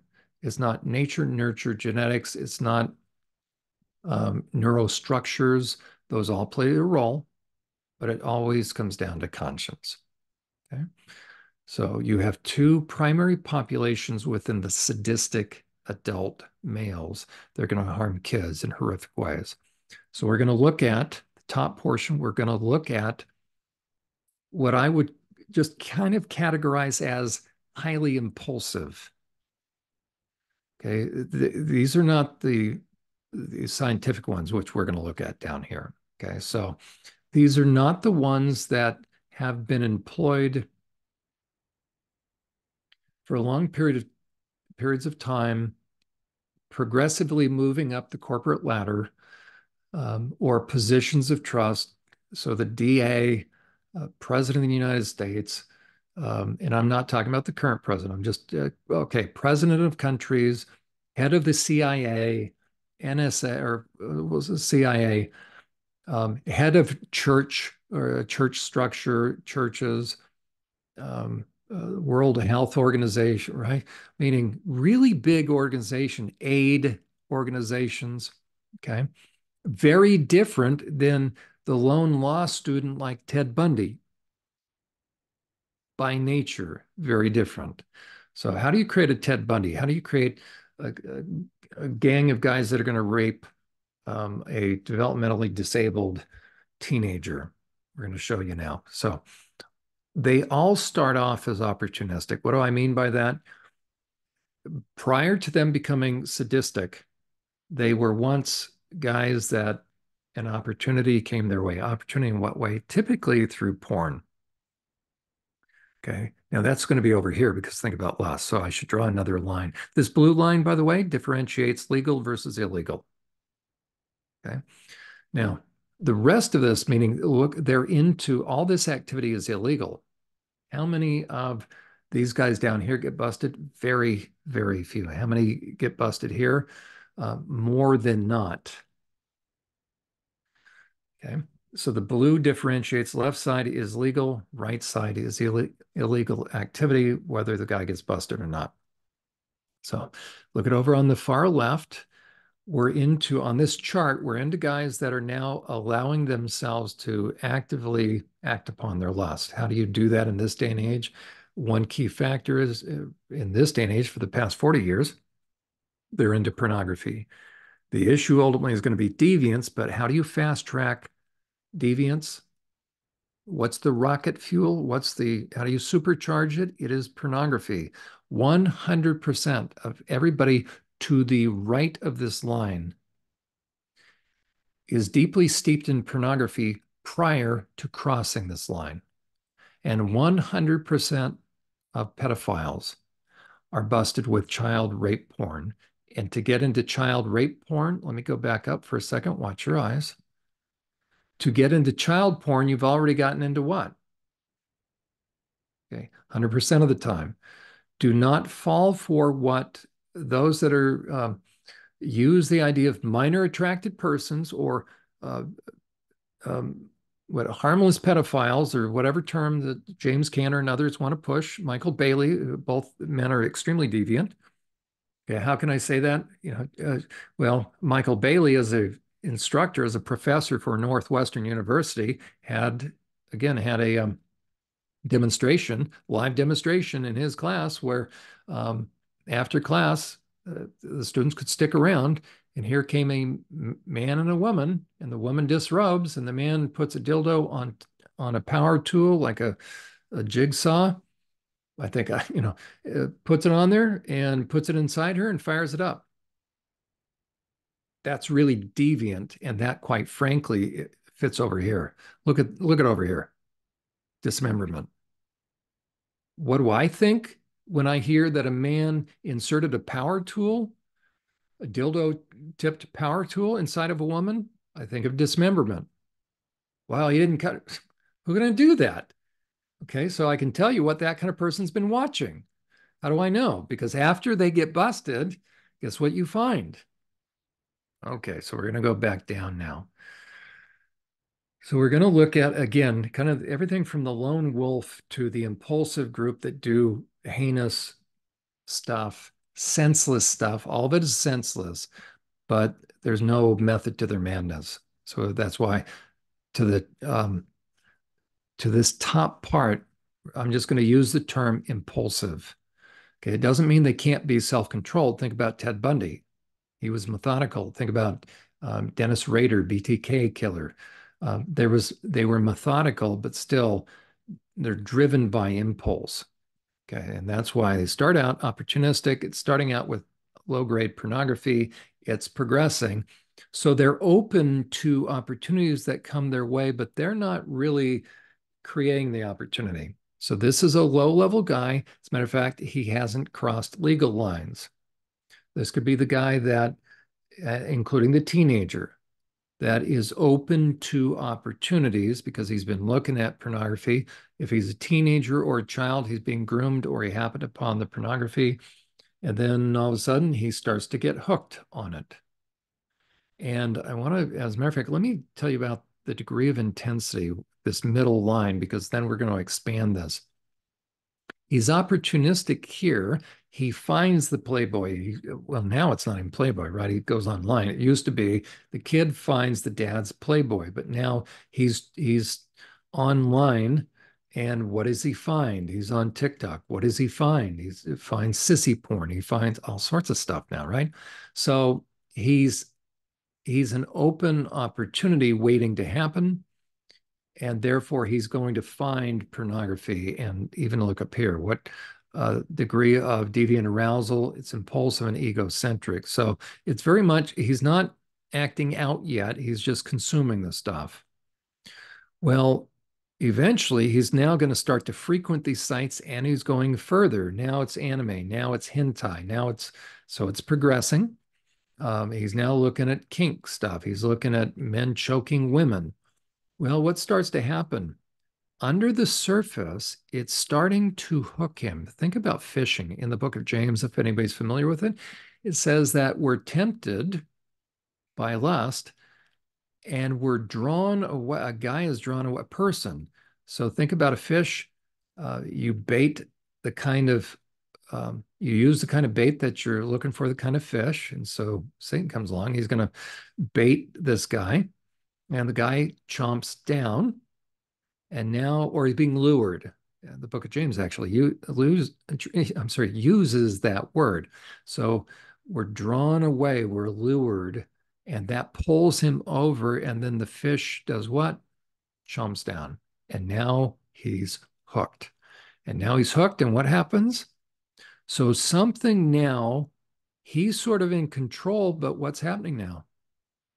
It's moving. So up here, we might liken it to Niagara River way upstream. But if you begin to float, the same water that is leisurely up here starts to take on some power. And the further you move toward Niagara Falls, that which you were maybe in control of starts to take control of you, for guys. Okay, so we'll say that on the inside, we could even say spiritually, so to speak. It's being drawn away, and then he's hooked. So he bites in here. He's been nibbling, and now he bites, and now he's hooked. He's invited stuff into his life, and now he's being pulled. Think of a fisherman, right? He's hooked, and now he's pulling. And now what happens within the guy is something starts to take over and move him. So with power on the inside, now I'm not going to say the guy's demon possessed, but guess what? He's really opening himself up. As a matter of fact, let's scroll up. Let's find out what kind of, there we go. Look at what kind of porn he's into. XXX and worse. There's hentai, deviant, zoophilia. So he's already starting to introduce what? bestiality. And so it very much could be he's already into some of this, but we certainly know he's really into deviant stuff. I'm going to scroll down again. So look at what's going on the inside of him. He's not just hooked, he's not just pulled, but now something is propelling him. It's almost like he's got a little propeller behind him. So something is acting on him with power, and this comes out of the book of Romans, this term. Okay, given over in the book of Romans, chapter 1, it talks about how God gave them over, and he says it 3 times. Now, this word has to do with in a courtroom situation when the perpetrator is found guilty, the criminal is found guilty, gavel comes down, and the judge turns to the officer and says, take him away. Cuffs are put on, and the guilty person stands up and he's led away out of the courtroom. That's this picture. And what happens is God takes the restraint off of this guy, and he's given over to what he wants. And now this guy starts to feel relief. I want you to see, I'm going to scroll up now. Let's see where his conscience is. Okay, he's now into deviant stuff, so he's already changing into a predator. He is now calloused, has a callous conscience, and he's cauterizing. He's only a few categories away from a non-functional conscience. I'm going to scroll back down. So this takes a lot of work because his conscience is trying to bring him back. And he's overriding, and getting into worse stuff at the same time. By the time he's given over that last time, which where is that? Who knows? But there's a line beyond which there's a point of no return. And what does that look like for this guy? That he'll never have the want to ever want to be any other way than what he is. He wants more, and he never will ever want to come back because he doesn't value it anymore. And therefore, and this is the twisting zone right in here, and therefore what used to be right and wrong, good and bad, now are inverted. So he's given over. And if you've ever met somebody like that, if they've ever been honest, right? Because deception is the art of deception is increasing the whole time. They think coming back to the way you used to be, the way he used to be, he thinks it's stupid. It's a joke. He'll say, oh, you know what? You're nothing but a Boy Scout. So he calls people over here Boy Scouts, but it's not a flattering thing. You know, people over here, they want to be Eagle Scouts, right? Over the further you go over to the right, not only do they make fun of it, but then it's a pejorative term. And as a matter of fact, the further right you go, you actually want to cause harm to Boy Scouts. So you're changing. So by the time somebody is given over, they're losing the desire ever to come back. God has given them over because they've hardened their conscience. So if God doesn't intervene, what's ever going to be there to bring them back? So it really is a miracle. If any of you are listening, I had a gentleman reach out to me this past week saying that he started to get really worried because he started to kind of see what pornography he was into, and he's starting to wonder, you know what, that's a gift of God. Because if he didn't have a conscience left, guess what? He wouldn't wonder, right? He wouldn't be bothered. He would never call somebody up possibly for counseling saying, you know what, I think I've seen how far I have slipped. No, because if somebody's given over, they'll never have those thoughts again. Okay, think about Niagara River over on the left, Niagara Falls on the right. We're now getting closer to the falls, and something now is starting to propel the person. So there's no resistance anymore. When a fish gets hooked, it's fighting, it's being pulled in, and now all of a sudden it's like he has a propeller. And now what happens? So we're talking the degree of intensity behind the crimes. This person is now given over. They are now inverted. They are like a fighter jet that went into a cloud bank. They are upside down. What used to be right, wrong, good, bad is now inverted. And now look, now they're on a mission, so to speak. The degree of intensity, they're no longer putting the brakes on. Now they're starting to double down on the gas pedal. They're propelled, and then they're driven. and then an insatiable appetite, obsessed, and then possessed, literally or figuratively. If you've ever heard the term, man, what got into you? What's come over you? Man, it's like you're possessed by some, okay? So, but also literally. So a gradation, 1 to 10. This is under the surface what's driving the guy. Now, let's find out the kind of planning. Yeah, there you go, and premeditation. So again, we're talking first, we're going to go back. At this level, remember, he's not driven. He's still kind of has a conscience here. So he's still bothered a little bit. But now, first opportunities were coming his way, and now he's kind of positioning himself in a way where he's open to opportunities. He's being an idiot. Okay. So we would say that's impulsive. He's not thinking any longer. So now, where temptation and opportunity came his way, now, so, let's say, I'm going to make this up. A guy goes to college. He's part of a fraternity. And before you know it, girls have visited him, and somehow, right, he ends up in bed, and he's starting to also get it. And I'm not blaming the woman. Okay, but this could also be mutual, right? We talked about ethical versus immoral. But he starts to do it more often. But now he's starting to, there's a little bit of thought going in. So he's now going to position himself, pardon the pun, but now he's going to make himself available, because it's like, you know what? Yeah, I could get used to this. And even down there, see, it's habitual. So this is a guy that wasn't trying to create opportunity. This guy now is pretty open to opportunity and maybe starting to actually look for it. Okay. So what's happening inside of him? That now he's drawn. And what you're going to find is he moves from impulsive to, here we are. You look at his porn use, and now he's actively seeking it out. And then what happens? Now we're at a crossroads, by the way. We're going to find out what kind of offender, because now he's crossed legal lines, by the way. What kind of offender are we going to have? If he continues upward, he's going to be the isolated lone wolf kind. But then what kind? We'll find out. So he's still staying by himself, because he's either going to be alone, driven, or he's going to connect with others in random or opportunistic fashion by degree. So he's either going to start to go online and find other guys. He's in college and he's starting to find other guys.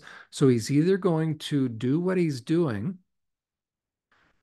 So as it's getting down here, this would be the gang rapes. It's the beginning of them right in here, quite frankly. Okay. With other guys. This is by himself. This guy actually will drink by himself. This guy, right, it really comes down to, is he doing this by himself, or is he doing this with others? And then birds of a feather. So this is the lone vulture or predator, bird of prey. This is a flock. That's pretty good. Okay.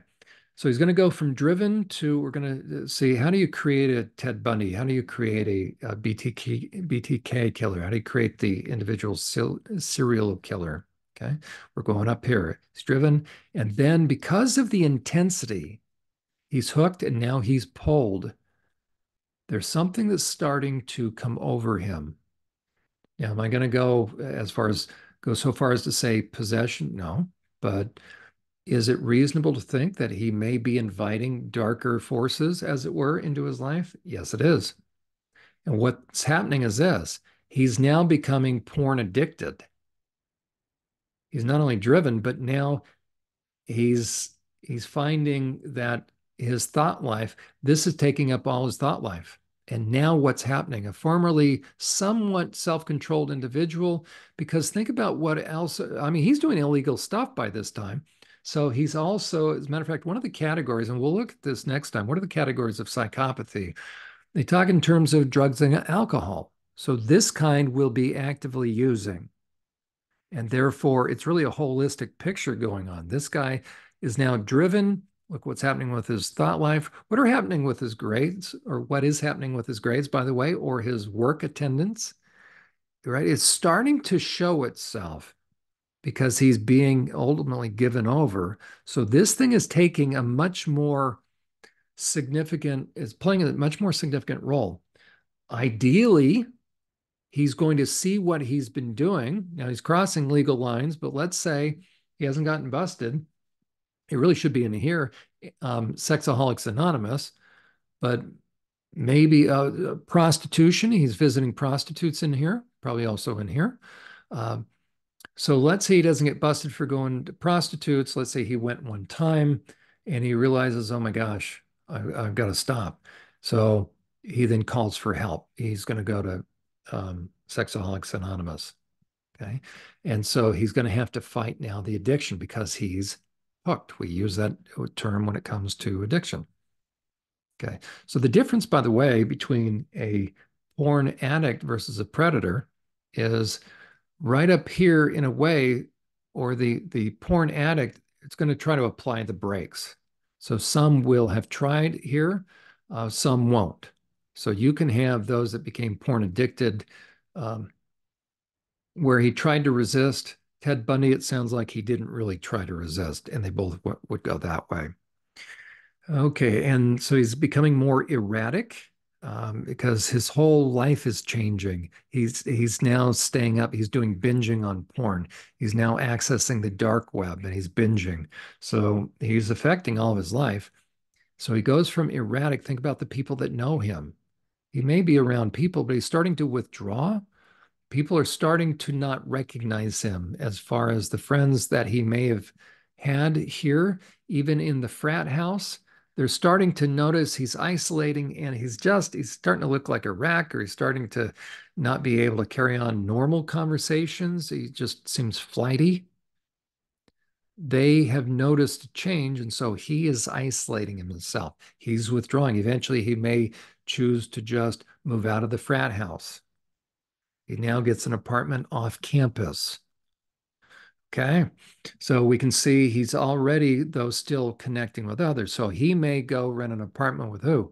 These kind of people. So he moves out of the frat house and in with other people, or he's by himself, but he's connecting with guys online. He's connecting with other categories of guys. They're going to furry conventions, right? They're doing deviant stuff. They're doing drag queen story hour. So deviant guys are starting to hang around with other deviant guys. However, up here, he's becoming much more isolated. And now his actions are random in a lot of different ways. And he's also now looking for victims in a very random way. So right now, he could be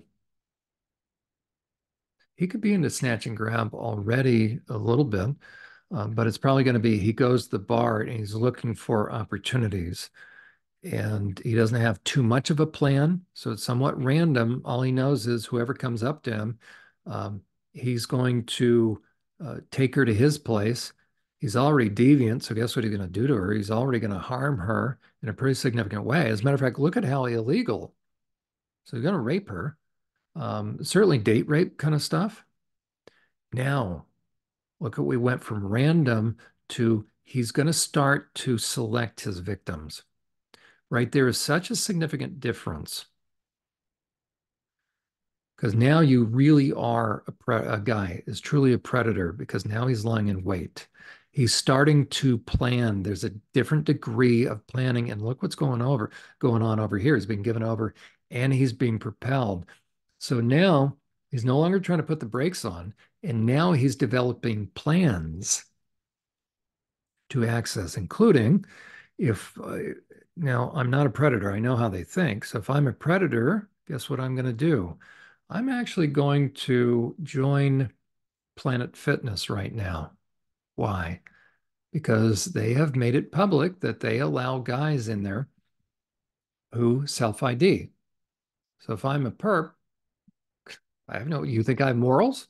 So I have no problem walking in And as a matter of fact, there was a guy that was not in drag. He looked like a normal guy, but he, quote unquote, self-ID'd. So I'm going in with a cell phone. When I'm in there, I'm starting to identify, right? I'm figuring out who these people are. Maybe before I go into the women's room, I've got my plan. So for the first couple of months, I'm just going to get to know people. I'm going to hang around the cashier so I can begin to hear names. So I'm starting to lie in wait. That's a really, I mean, this guy's a predator now. Now the question is, what kind of predator? We're either going to go into just flat out fallen human nature that isn't going to deal with overtly, is not going to deal with satanic stuff. Now, trust me, it's all satanic, right? The spirit behind it, versus I'm going to entertain and interact with dark forces. So BTK killer Dennis Rader called, he said he became aware of Factor X. Somebody like a Ted Bundy, obviously propelled by the same spirit, there it is, propelled and driven, but I don't ever recall Ted Bundy talking about a spiritual dynamic to it. These guys will then either one, so something comes over them, something will still come over them, but a qualitative difference. So Dennis Rader knew that Factor X was in his life.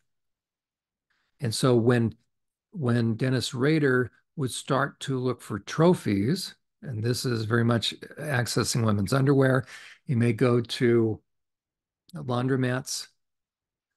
This actually, he could be hurting somebody and still getting trophies, but this is going to be trinkets and photos, those kinds of things. Here is not, again, so much, think about Ted Bundy, he's not hearing overtly from demons. He's just becoming much more cold-hearted, possibly also accessing trophies. But there seems to be more of a, well, now I think about that Canadian Air Force colonel, and he certainly had trophies, women's underwear. Okay, so in one way or another in here, both are probably going to end up with trophies. So if you hear a guy that has women's underwear, how do we know he purchased them? And the question is it just a fetish or is it a dark fetish? My contention is the vast majority of guys that have women's underwear, they are not purchasing them. It's up to them to prove it. They are stealing this underwear. Very dangerous by that time. Now, both are, I didn't have space in here, so I'm going to use this ritualistic.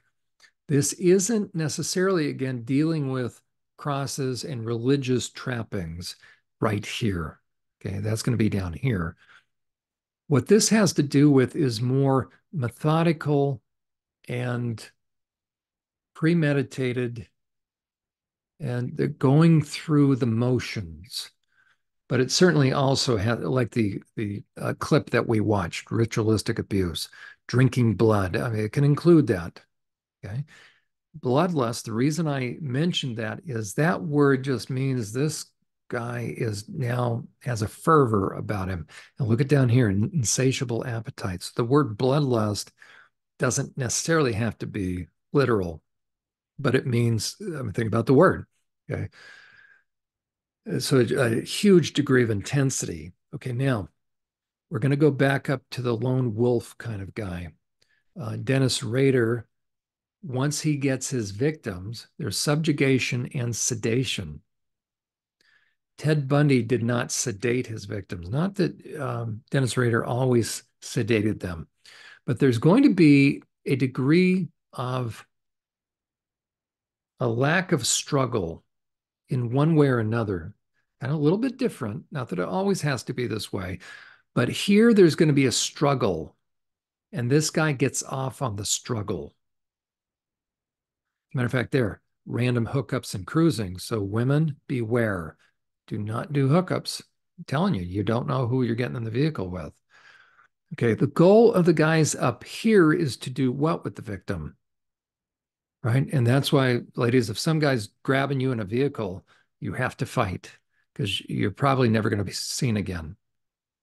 Okay, so bloodlust and then crazed, and then you're going to tend to see one of two things, depending upon the psyche of the guy and what's come over him. This is, the guy looks maniacal. If the survivor ever, if somebody survives, if they find a survivor alive after they find a bunch of victims anyways, so a serial rapist murderer, they will say that his eyes looked crazed. Down here, they will say he just wanted to, he was cold and methodical. Texas Chainsaw Massacre, Freddy Krueger, I think, if I'm using those terms right, a little bit, actually big difference. So this guy has the crazed look, this guy has the methodical look, but they're both firing up a power tool as they're dismembering. Okay, big difference in a way. I mean, the end result's going to be the same, but a different psychological profile. Okay, these are the lone wolves. The goal is to eliminate the victim. Okay, now we're going to go back to we're down here. Sorry. Okay, the trophies. We're talking about the guy who subjugation and sedation. You notice up here, these perpetrators are not sedating the victim. This guy's going to use some form of sedation. So there isn't, as he's firing up the power tool, the person's already dead or they're asleep. Somehow there's not going to be the struggle. This guy gets off on the struggle, these two different kinds of guys. This is going to sedate them and then kill them, strangle them while they're sedated, and then we'll dismember them. These two guys want the victim to watch themselves. They want the victim to watch themselves being killed. Here, the predator just wants, this is what's doing it for the perp. Okay, it's the killing, and then they will dismember them without a struggle. Okay, or without the person's eyes being open. Here, the victim's eyes are open. Here, they are not conscious. Okay, but again, lone wolf kind of thing, selecting and tracking and the prey. Tends to be different. This is that random guy. This is the Ted Bundy. This is the BTK killer. This is going to be more tracking the prey. Find a woman, and then he's going to start to find out about her. This is, you pull up, grab somebody in the car. Okay. We're now down to, we're going to go back to where there's more than one perpetrator, two or more. This is all one, a single perpetrator. This is now a collection of guys, two or more. So the guy's been connecting with and, he's interacting with groups. It could be just one perpetrator, an additional perpetrator, or more. And there's a jackal pack. You've heard of wolf pack. These are a bunch of jackals. They're not very sophisticated because that's not what's driving them. So the thrill of the hunt is not the methodology, but the trauma that they're after. And then you look at what they do. Senseless, impulsive gang sadism, where they may allow oftentimes these guys will allow the victim to stay alive. These guys are going to eliminate the victim, and the victim will never be heard from again. These are the 12 guys that gang raped the intellectually disabled teenager and then let her go. Okay, this is the gang rape on the college campus kind of stuff. But the kind of stuff they're doing is heinous. So they're using objects, they're debasement. I mean, you can go up, right? We're going to have subjugation, defilement, desecration. Will each of these guys use religious symbolism? Could be. BTK killer, Ted Bundy, Jeffrey Dahmer didn't use a lot of religious symbolism. Okay, so they may or may not. Okay, but if somebody is demon possessed, more than likely they will. Okay, think about the intensity. So the intensity, there's going to be the same degree of intensity, but now we're going to go to the wolf pack. we're going to go to a different kettle of fish. We're going to go to a different animal now. We're going to go to the SRA MK Ultra. And you create that a different way. Has degree of planning, but instead of it being more and more impulsive and erratic, what happens? Starts out the same way, and then, so it's lust, but eventually it's not so much impulsive because, again, remember going this way, it's the person starts to isolate himself until he finds other deviants. Here is this person is being drawn in, but likely he's drawn in by other guys, others that are into it. So this is going to be kind of the initiation, we might say. The difference between the lifestyles of people up here and the lifestyles of people down here, a lot of drugs and alcohol in more of an abusive way, meaning co-occurring disorders, okay? Here it's much more sophisticated. Down here, they are employed in respectable jobs. Here, it's the lone wolf kind of thing, the independent contractor kind of thing. Doesn't mean that they aren't employed sometimes in normal jobs, but oftentimes we might say they have 1099s, right? Independent contractors. Here, they're hired in the firm. They're elected into certain positions or they'll run for positions, but here it's kind of the good old boy network. So they're starting to find that as they move their way up, this is, we could, let's say the Masonic Lodge. This is where they start to get accepted into the church by the elder board. So this, again, more organized. This is the faculty, or certain faculty are starting to invite this person over to their house. This was Kinsey. Kinsey was down here. So he would bring faculty onto the University of Indiana, and little by little, so here's manipulative. So it's not just manipulating a victim, but he would do that. Think about what Kinsey would do. He would hire different guys, and a guy that was married, and then he would make him compromise. He would do wife swapping. He would take photographs. And so the victim is being manipulated and the other men, right? Little by little, they are getting initiated, or there's dirt being pulled, being garnered. Okay. How about Epstein Island? Very much, right? So Epstein would probably get to know them, invite them to dinner parties. And then little by little, at some point in time, hey, do you want to come to my island? How about Bohemian Grove? Right. So how do you know if somebody's truly, they're going to go 2 times or more? Right.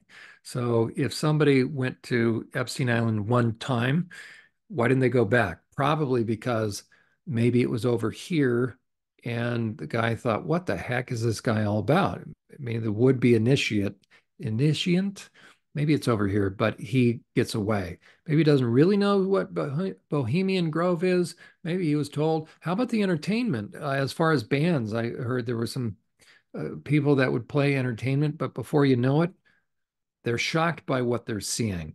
Okay, so these guys will then back out. So this is a screening process as well. So by the time you're here, you're not only hooked, but now you're liking it. So we could say with the entertainment industry, how about Hollywood? You could see what happens. And so by the time you get here, you're part of you're in a way. By the time you're here, you're really in. Okay, so the more you get in on this level, you're becoming, first of all, you probably have a higher and higher IQ. That's probably what they're screening out. That's safe to say, right? Because up here, it doesn't take a high IQ. Here, it takes a high IQ. And that's what they're those that are screening, so all these levels are being screened by who? People over here. Because the people over here are the ones that are looking for new initiants.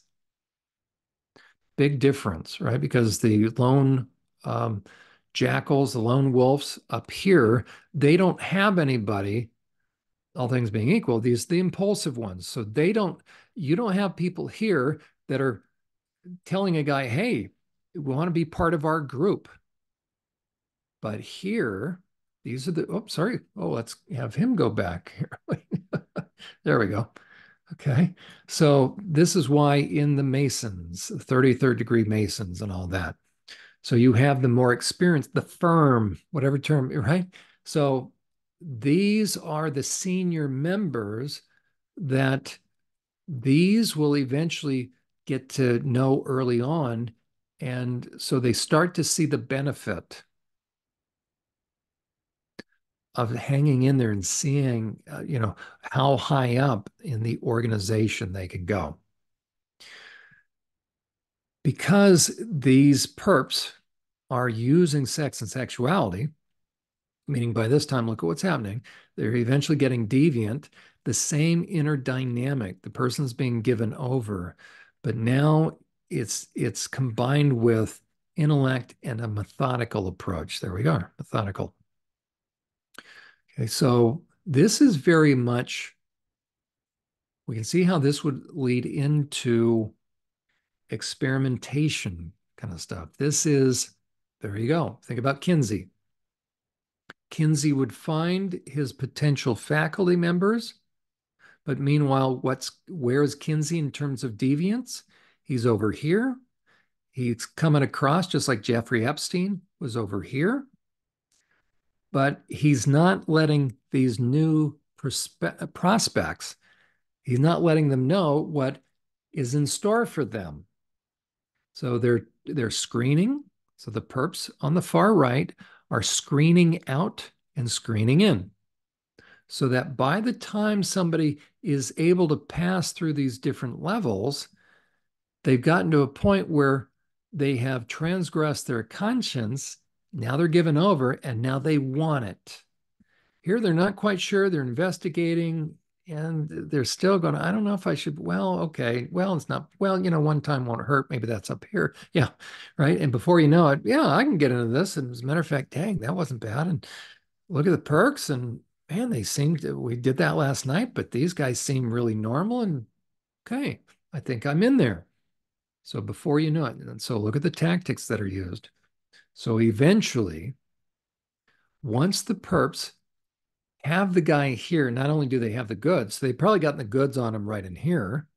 So the blackmail stuff, in case the guy decides to try to, so he's already compromised in here. Meaning, here's the ethical and moral compromise. You got legal goods on him here. Okay, so also think about the Playboy Mansion was probably in here. A married guy is going to bed with an adult woman who's a playmate. Okay, but Epstein Island, you got kids, you got minors. Okay, big difference. But by the time somebody has let go of the worry of that and they're in there, now they want it more. And they're getting promoted. They're starting to see real benefits and they're deviant as all get out. And they are learning the art of being one way by day and another way by night. That takes a degree of intellect. So the screening process is taking place. And then eventually what's going to happen? Bohemian Grove. I know I set it up here, but maybe they go to Bohemian Grove the first time and not a lot takes place. But once they start to get into real stuff like that Levitt was talking about, blood, deer hearts. You notice he said deer hearts and blood, and then blood. He used blood twice. Kind of interesting.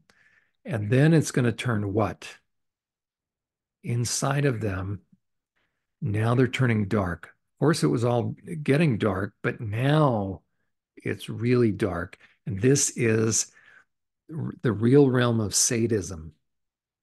And this is all, think about, we've got deviance here. Deviance is about the negative effect, but this is the BDSM kind of stuff.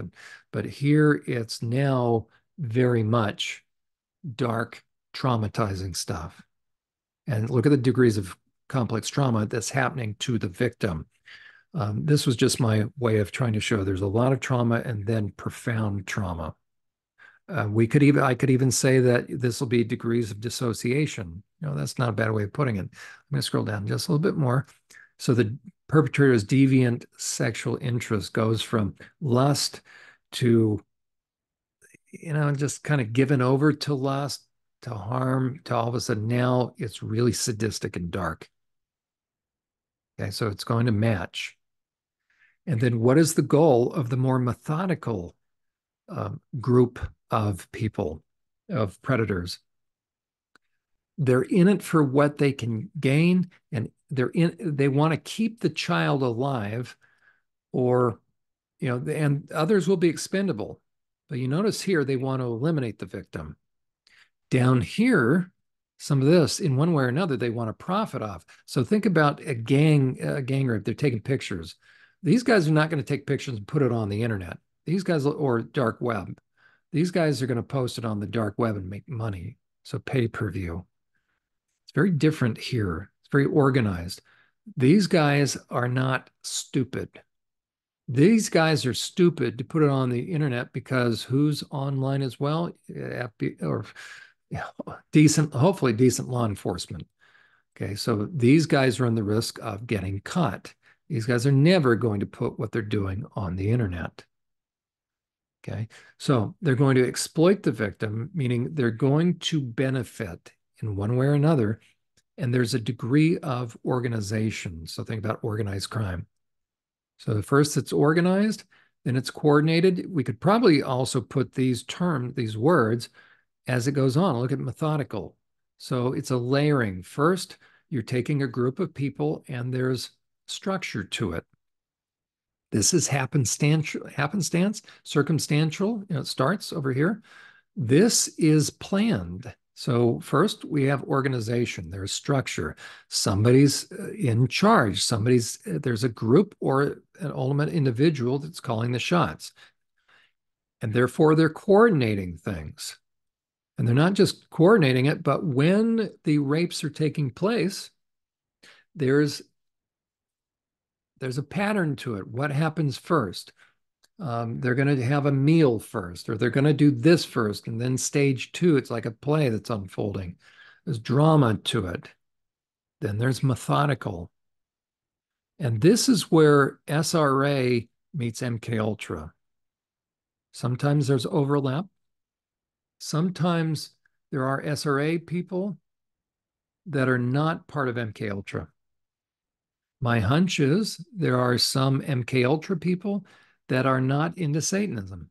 Now, we know, hold on, before I lose my audience, we know the spirit behind that, but one does not necessarily mean the other, but there's going to be that overlap. So the MK Ultra people that are into literal satanic ritual abuse. Okay. But then you have just the straight up scientists. And what is their goal? To utilize the victim. So you can have an MK Ultra person that never dons a dark robe, who's just a Nazi scientist. Okay. But they're going to use the victim. So they will kill others, but they don't want to eliminate the victim. They want to utilize the victim, everything from experimentation to in whatever way they're going to benefit. So with that victim, so with these kind of people, what are they going to do with their victim? They're going to ensure the victim stays alive. But that means, let's say it starts out as a child, that means that child's going to grow up. Well, the older the child gets, now here, right, they're going to silence the child. There's no way, there's no risk, as it were, of the victim telling. Here, there's an increased risk of them telling. So what do you have to do? You don't eliminate the victim by dismembering them, and right, all this is going to be a dismemberment. You're going to silence the victim from the inside out in terms of the different parts. You're going to have the parts, you're going to convince parts. You're going to trick them. You're going to program them, but it's tricking them. You're going to convince them so much in different scientific ways, methodological or methodical ways, that the parts then believe that this degree of sadism is not really the degree of sadism that the kid's experiencing. Because every now and then, like, think about up here, these guys never talk nice to their victims. These guys will talk nice at times to their victims, right? You're our special one. You're the alpha dog. You hunted so well. You did such a good job. You are going to be in a very special place when we set up our kingdom. These guys don't say anything. There's no flattery. There's no positive, right? This is carrot in the stick.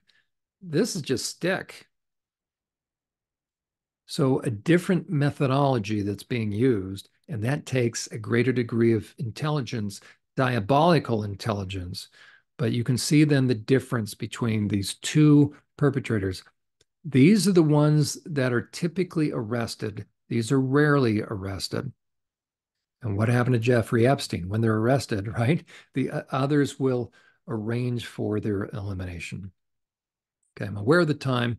I will introduce this next one, and then we'll pick up where we leave off. What I want to do is I want to bring your attention back to the degree of intensity, because when I'm doing my assessments, this is such a key issue, right? It's sort of ethereal. How do you really measure degree of intensity? Think about like focus. Okay, we've got degree of planning. You can kind of sense, depending upon, was the guy lying in wait? Did he have a lot of trophies? You can kind of see that. Was it impulsive? Was it with a lot of guys? How much time did they spend online with each other? Here, how much the degree of initiation?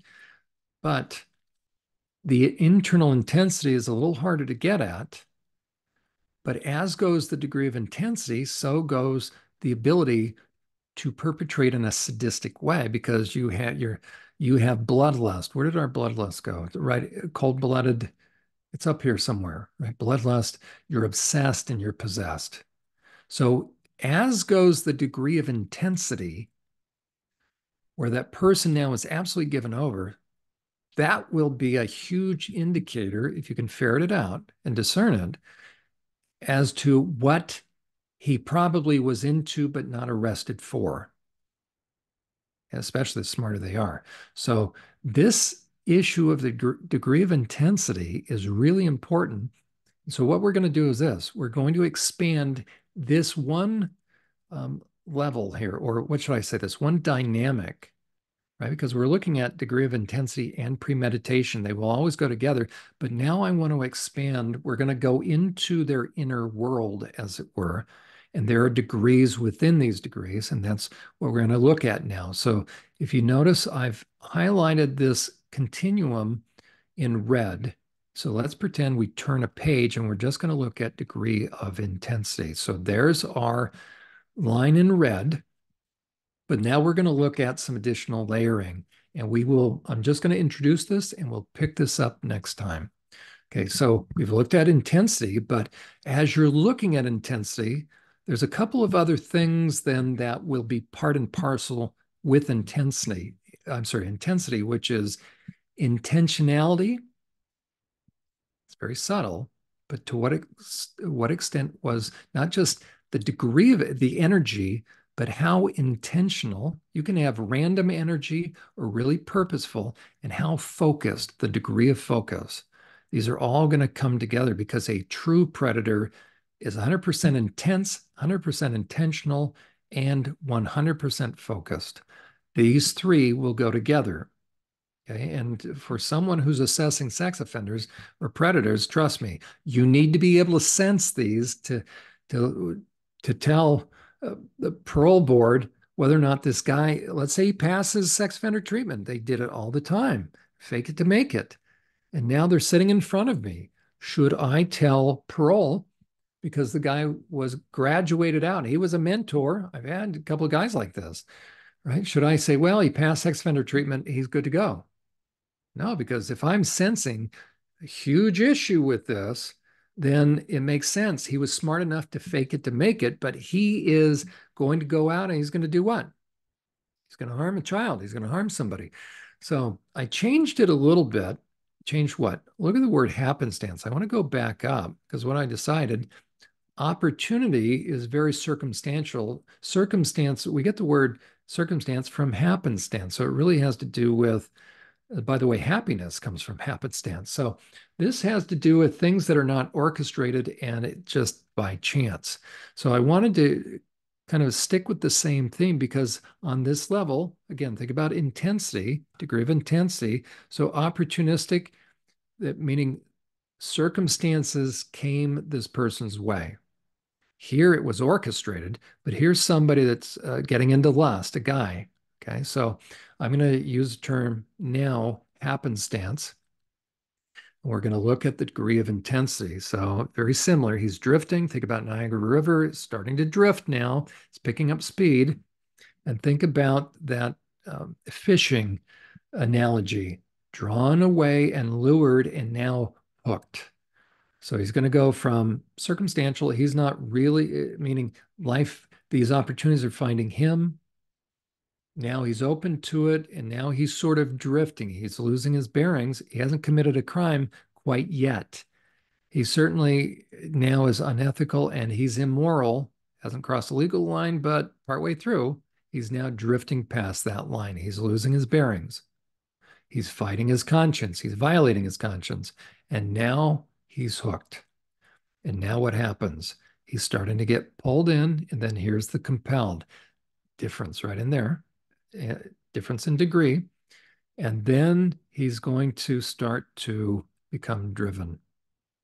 Now, I could switch these, but I think this has a better feel. He's driven and then propelled. So this is, he's starting to push down the gas pedal, but this is, he's got a propeller behind him, right? So a little bit different in terms of energy, and then he's given over. And what happens? Again, think about the degree of emotional energy and drive propelling him. Pardon the pun there, propeller. So he's given over, and now again he's moving forward. He's never looking back. He doesn't want to look back. He thinks that's stupid. This holds nothing for him. He's given over. Insatiable appetite, obsessed, consumed, hell-bent, and again, literally or figuratively possessed, but it has taken him over. We're talking SRA. Yep. How about MK Ultra? He can be possessed in both ways, right? Evil scientist. He's possessed by this thing. So that's the intensity. Now let's look at how intentional the degrees of strategic planning and focused attention deliberately engaged in by the perpetrator to achieve his goal. Okay, so strategic planning and focus. Now, here's straight up focus, but focused attention. A little bit different, but again, how much is he thinking in terms of and becoming a chess master? He's starting to play chess in here. He's sitting at the board here, and now he's starting to get into it. And before you know it, he's the chess master and very much strategic. And that's why the psychopath is into game theory. Okay, so first, the guy's unguarded. He's open to circumstances. And by the way, look at the focus. He's unfocused. As a matter of fact, let me springboard between these two. And then you look at the degree of focus, degree of focused attention in obtaining the desired outcome. Here is kind of the process, and here's what he wants as far as the outcome. It's sort of a goal and outcome, a little bit different, but a fine difference. It's important to apprehend both, meaning to really get a sense what's going on inside the guy. Circumstances are happening, therefore it's kind of happenstance. This guy is unguarded. He's an idiot. He's an accident that's starting to happen. He has no guardrails and he's unfocused, which will lead to what? Opportunistic, right? He's drifting. Opportunity is going to find him. And then he's going to be open to opportunities. And then he starts to become more focused on what? What he's being pulled by. So here he's unfocused in his life, but now he becomes focused, but on the wrong thing. Because now he's also crossing legal lines. So he's perpetrating now. He's open to, so here it was opportunistic, and now he's open to evil. And now he invites evil. Now it's very, and we can say literally and figuratively, but if a guy gets into this kind of porn, oh, he's inviting stuff, but he's wanting it more and more, right? Mick Jagger, I can't get no satisfaction, somewhere that's probably in here.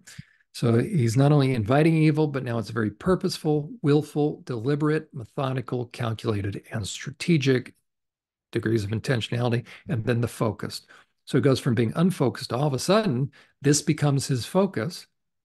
And now he's targeted. So now he's zeroing in on, because he's all in. Now he's purpose driven. Now he's captivated. He's undeterred. He's unstoppable now. Now he's mission focused and laser focused. If you get someone who is possessed and strategic and laser focused, can they do things such as take a child and they're already inflicting trauma on the child, and they're overwhelming and immobilizing them and horrifying them and incapacitating them, and now they're going to terrorize, and they're going to split the mind, ensure compliance, secure silence, and include dark things if they are laser focused. They're possessed, strategic in their methodology will go up. If they're diabolical, right? Can they do evil things like we heard in that news piece at the beginning, where they use blood, they use stuff, they use kids, and even Levitt himself said he knows some victims that were the victim of ritualistic abuse. So yes, it happens, and that's how men, females as well, but we're focusing on men because that's the clientele, that's the population that I work with. These men, the further they go from left to right, they're either going to become more reactive and impulsive or more controlled and methodical. And that's SRA and that's MK Ultra. So the people that did this to you, if you are a victim of SRA or MK Ultra, they were going to do to you what they did regardless. They were playing a mind game with you because you thought what? You thought there was the ability somehow. There had to be a reason why they were doing it, but really they did it to you. Why? Because they wanted to. Okay, rough note to end on, but I think, Emma, that probably gives everybody enough to, that's an earful right there. But we're going to continue to unpack this even more, some of the intensity, and then we're going to look at some additional factors next time. And there we go. So. Awesome, John. That was fantastic. Thank you so much again for, all the work that you put into these presentations, to bringing so many years of your own, purpose and your career and learnings into such condensed forms for us to learn. This is so valuable. Like, I wish that we all learned this, in school to some degree, or that this was part of our curriculum growing up. It's so easy to carry those knapsacks, like you say, and it's really empowering to have just a different lens to look through about this stuff that gives us hope, like you always say, and that's rooted in science. Like, this is stuff that people can't argue about. Like, they can go look at all your years of work. Like, that's unparalleled, what you've been able to discover through all these years. So thank you so much for putting that together for us. I appreciate you. Well, I appreciate you hanging in there and doing this series, and we'll give people hope. We're not all, maybe a couple more weeks of this just to really give people a sense of what kind of person can do heinous things to a kid in a methodical fashion, because SRA and MK Ultra is methodical, intelligent, evil individuals. Look at Levitt.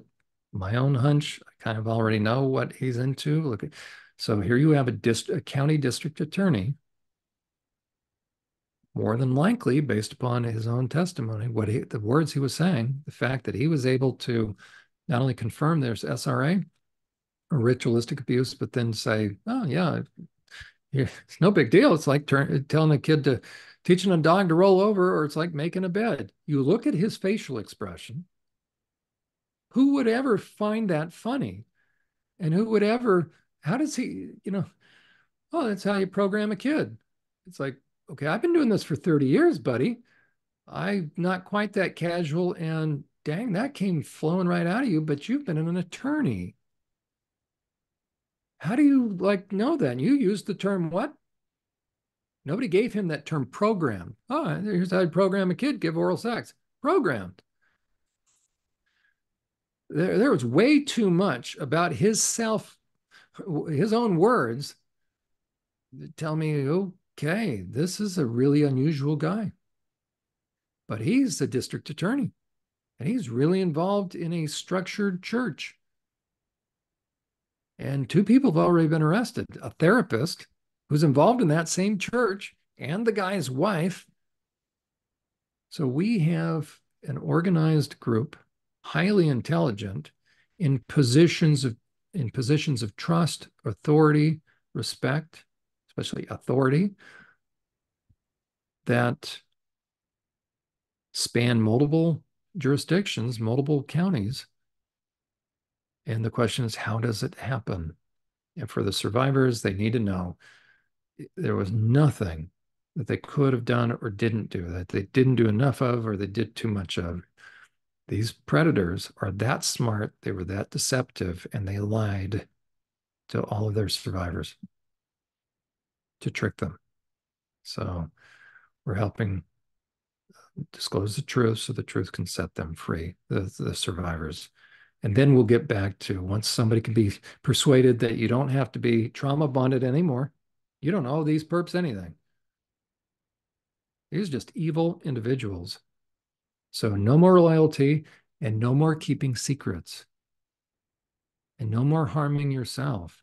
All those protective parts, as far as the parts that are self-injurious, that if the little ones disclose, now there's the threat of suicide. There's those different kill switch kind of things on the inside.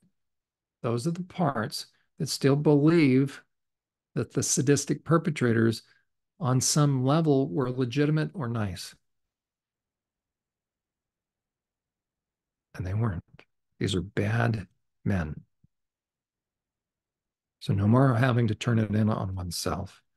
So that's why we're doing this. And then we'll get back to looking at the chart and being productive in therapy. All this has to do with, with therapy in a way, and trying to understand trauma, trying to understand what causes it, and of course, the people that cause it. I think that that's such an important element to add to it. So these graphs are awesome. I know that this series is really helping people, and I know I speak for everybody. We're really excited to keep diving into all of this with you on the perpetrator side and on the survivor side, learning about how what these perpetrators do actually affect, children. So super excited for next week, and really appreciate you again giving us condensed versions of your many, many decades of research and all the hours that you've worked with people. It's really awesome to see it all come together and how much these two elements complement each other. So kudos to you, John. You're definitely leading the pack in your field. And I'm getting more and more therapists that are commenting on your post too, which is really cool. So it's starting to be seen, and it gives me hope that there are therapists out there that, just don't know, I guess, how to navigate this world like you did, don't know where to start, and hopefully you can accelerate their learning. Because I know back when you were first discovering this, there wasn't much to go off of. You had to sort of piece it all together by yourself. So this is also hopefully accelerating the learning of people who help survivors and giving them tools to begin their own research and journey just like you did. So this is awesome. And I mean, this was just a piece of what you normally would do. You have your hands in a lot of different elements of this movement, which is really awesome. So I'd love for you to share with people where they can connect with you, about all your websites, and where they can keep up with you and learn more. Well, you're too kind, and we'll just do it quickly because we've looked at these previously, and you're a trooper, Emma. And if anybody's still watching, they're a trooper as well for hanging in there. So I've got a couple of resources that people can access. The first is my primary site, survivorsupport.net. Or either one, right? So survivorsupport.net, this is For survivors that want adjunctive help or ongoing help in between their own sessions, or if they're not quite sure whether or not they were abused, they're trying to figure out, they may see the indicators, or for those that want to better help support survivors in terms of on their journey to healing. So the best way to use this is from left to right. I do have a Friday night program. You can access that right on that website right there. It's called Journey to Healing. The good news is we just deal with counseling topics, so that's nice. We deal with boundaries, and we are in the midst of an extended series on forgiveness, what it is versus what it is not. It's about 30 hours thus far. There will be a total of about 50 hours. We have to be very correct and methodical because it'll either bind someone, so to speak. It'll keep someone captive or set someone free, depending upon if we get forgiveness right or not. The podcasts, you can access past programs of Journey to Healing under the podcast tab. So there's a growing repository of that.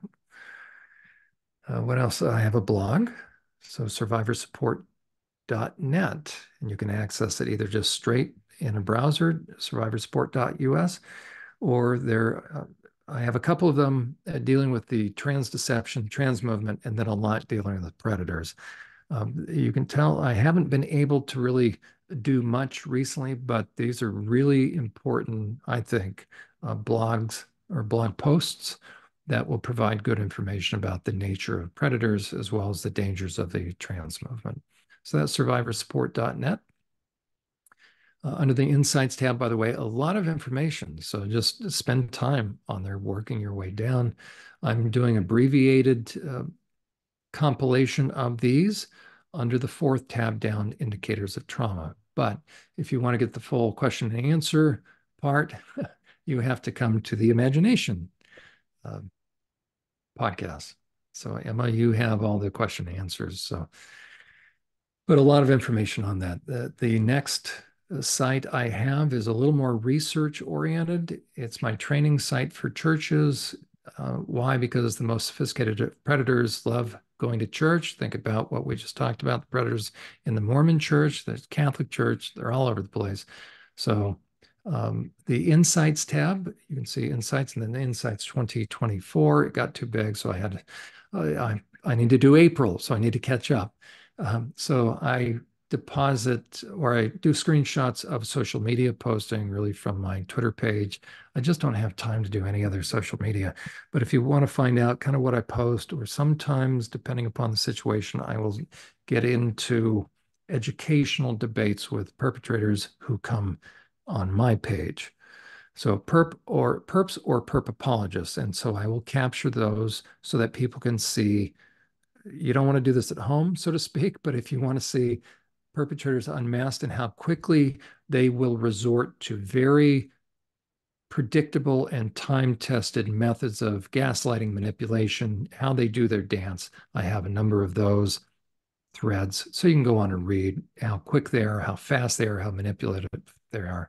Under the Truths tab, that is some of the clinical work. So that would be a good one to spend time on there. There's feedback from my time working in the Pennsylvania Department of Corrections. And under the regular Insights tab, or just that Insights tab, if you want to find out the story behind my whistleblowing, I was the first psychology staff in the U.S. to blow the whistle on inmate abuse in long-term solitary confinement. And what else? Oh, unmasking the trans movement. So if anybody wants good definitive clinical information, this is the site to go. We have, I forget how many, 75 episodes, each are 30 minutes long. We're going to be doing another one here in a day or two. The trans movement is a predator's dream come true, a financial predator and a sexual predator. So we need to be able to protect women and kids with that. And then, I guess my YouTube. So we have Unmasking the Trans Movement YouTube. And that's maybe an easier way to find the podcast, most up to date. And if anybody wants to, so we're getting the subscribers up. So I appreciate Emma's followers. If you want to do me a favor, go on there and subscribe. And you will then, of course, be notified when we put the additional episodes up there. And then also my YouTube, which is, I forget my name. It's my name, John_Uhler. John K. Uhler, LPC. Oh, sorry, I can't keep up with all these. I know. Right. And so there's mine. So everything I do in successive order is up there. I do have some playlists. So if you, I try to remember to separate these things out. But if you actually want a chronology of everything I've published in order, you have it right there. So you can see I fluctuate depending. I'm about 15 of the Journey to Healing programs behind. So there's a lot in the can, so to speak, waiting to be brought up to speed. And I think that's it. Emma? Hello, your Twitter. I'm sorry. Okay, you're right. You can tell I'm not self-promoting, that's for sure. Okay, and then my Twitter page, which has the links to all the stuff, but there's my Twitter page. Oh, that's the underscore. Okay, now I know which one has the underscore. I can't keep up with all these, even though I'm doing it. That's funny. I know. I feel the same way on social media. You've got a lot yourself. I don't know how you keep up with it. So, well, yours are all named something different. Mine is just either my name or my podcast. So I don't have as much to, as much to remember. You have a lot of different, like I said, you have your hands in a lot of different sides of this movement. So it's definitely a lot more to remember. But I would say for anybody, obviously go follow him on both of his YouTube channels, get those subscribers up, go dig into all the free content. Same thing on survivor support and Church Protect, and obviously Unmasking the Trans Movement, all of those websites, hours and hours and hours of free content. And definitely go follow John's Twitter to get his daily updates, any daily news articles, what's happening in the world of perpetrators online. You get to see John in action, fighting off the evil that tries to attack him. You guys will basically get to see what goes in the Insights tab if you guys follow him on Twitter. right. So go keep up with him. He puts any interviews that he's doing, anything that he's up to, any new videos published, any new articles. Anything new, you guys can find it on here, as well as all the day-to-day stuff. If you guys aren't very privy in the news, or maybe like keeping up with articles like I am, I always love skimming John's page and seeing what's happening in the trans movement. It's I feel like every day it kind of elevates to new stories and new heights, and John helps chronicle that. Lots of stuff also for survivors. And just research and daily articles. So please go follow him on all these platforms. Go support him. John puts out, like I said, hours and hours and hours and hours of free content. There is no excuse to not go support and watch. We can all use this material. It's very expensive a lot of times to hire a therapist. And if you're thinking about it, this survivor support especially is a great way to get your feet wet, to go. Obviously, this series that you're listening to is fantastic. If you guys want extra survivor support, go check out all those videos that he has. It's basically like getting free therapy, in my opinion. You guys learn a lot, and you guys can get your feet wet with this stuff, and get confident. That way you can get that help that you want and that you need eventually, whenever you feel more comfortable and confident in seeking out a therapist and vetting them. And obviously knowing what tools you need to bring to the table too, and to be prepared with. So John, thank you again so much for all this free content that you make. Thank you for keeping up with everything, all the articles that you post, all of the news that you post, all the videos, everything. I don't know where you find the time to do it, on top of all the counseling and the groups that you do every day, but we're really grateful and appreciate it. More than welcome. And I commend you for your work. You're busy as all get out too. So we're doing what we can to try to help. We're doing what we can. Satan's not taking a day off, so we don't either, Right. It's like, that's not really a healthy way to look at it. It is good to take time off, you guys. We just, like to try to bring awareness to this as much as possible. So please, you guys, go support John. I'll have all of his links in the show notes for you. They all light up as hyperlinks, no matter what platform you're on. Go watch all his videos, go support him, go lift him up, go share his content with a friend. It's a really good way to sort of ease people into this too, I found. I've been sending John's playlist to other survivors, to people curious about learning.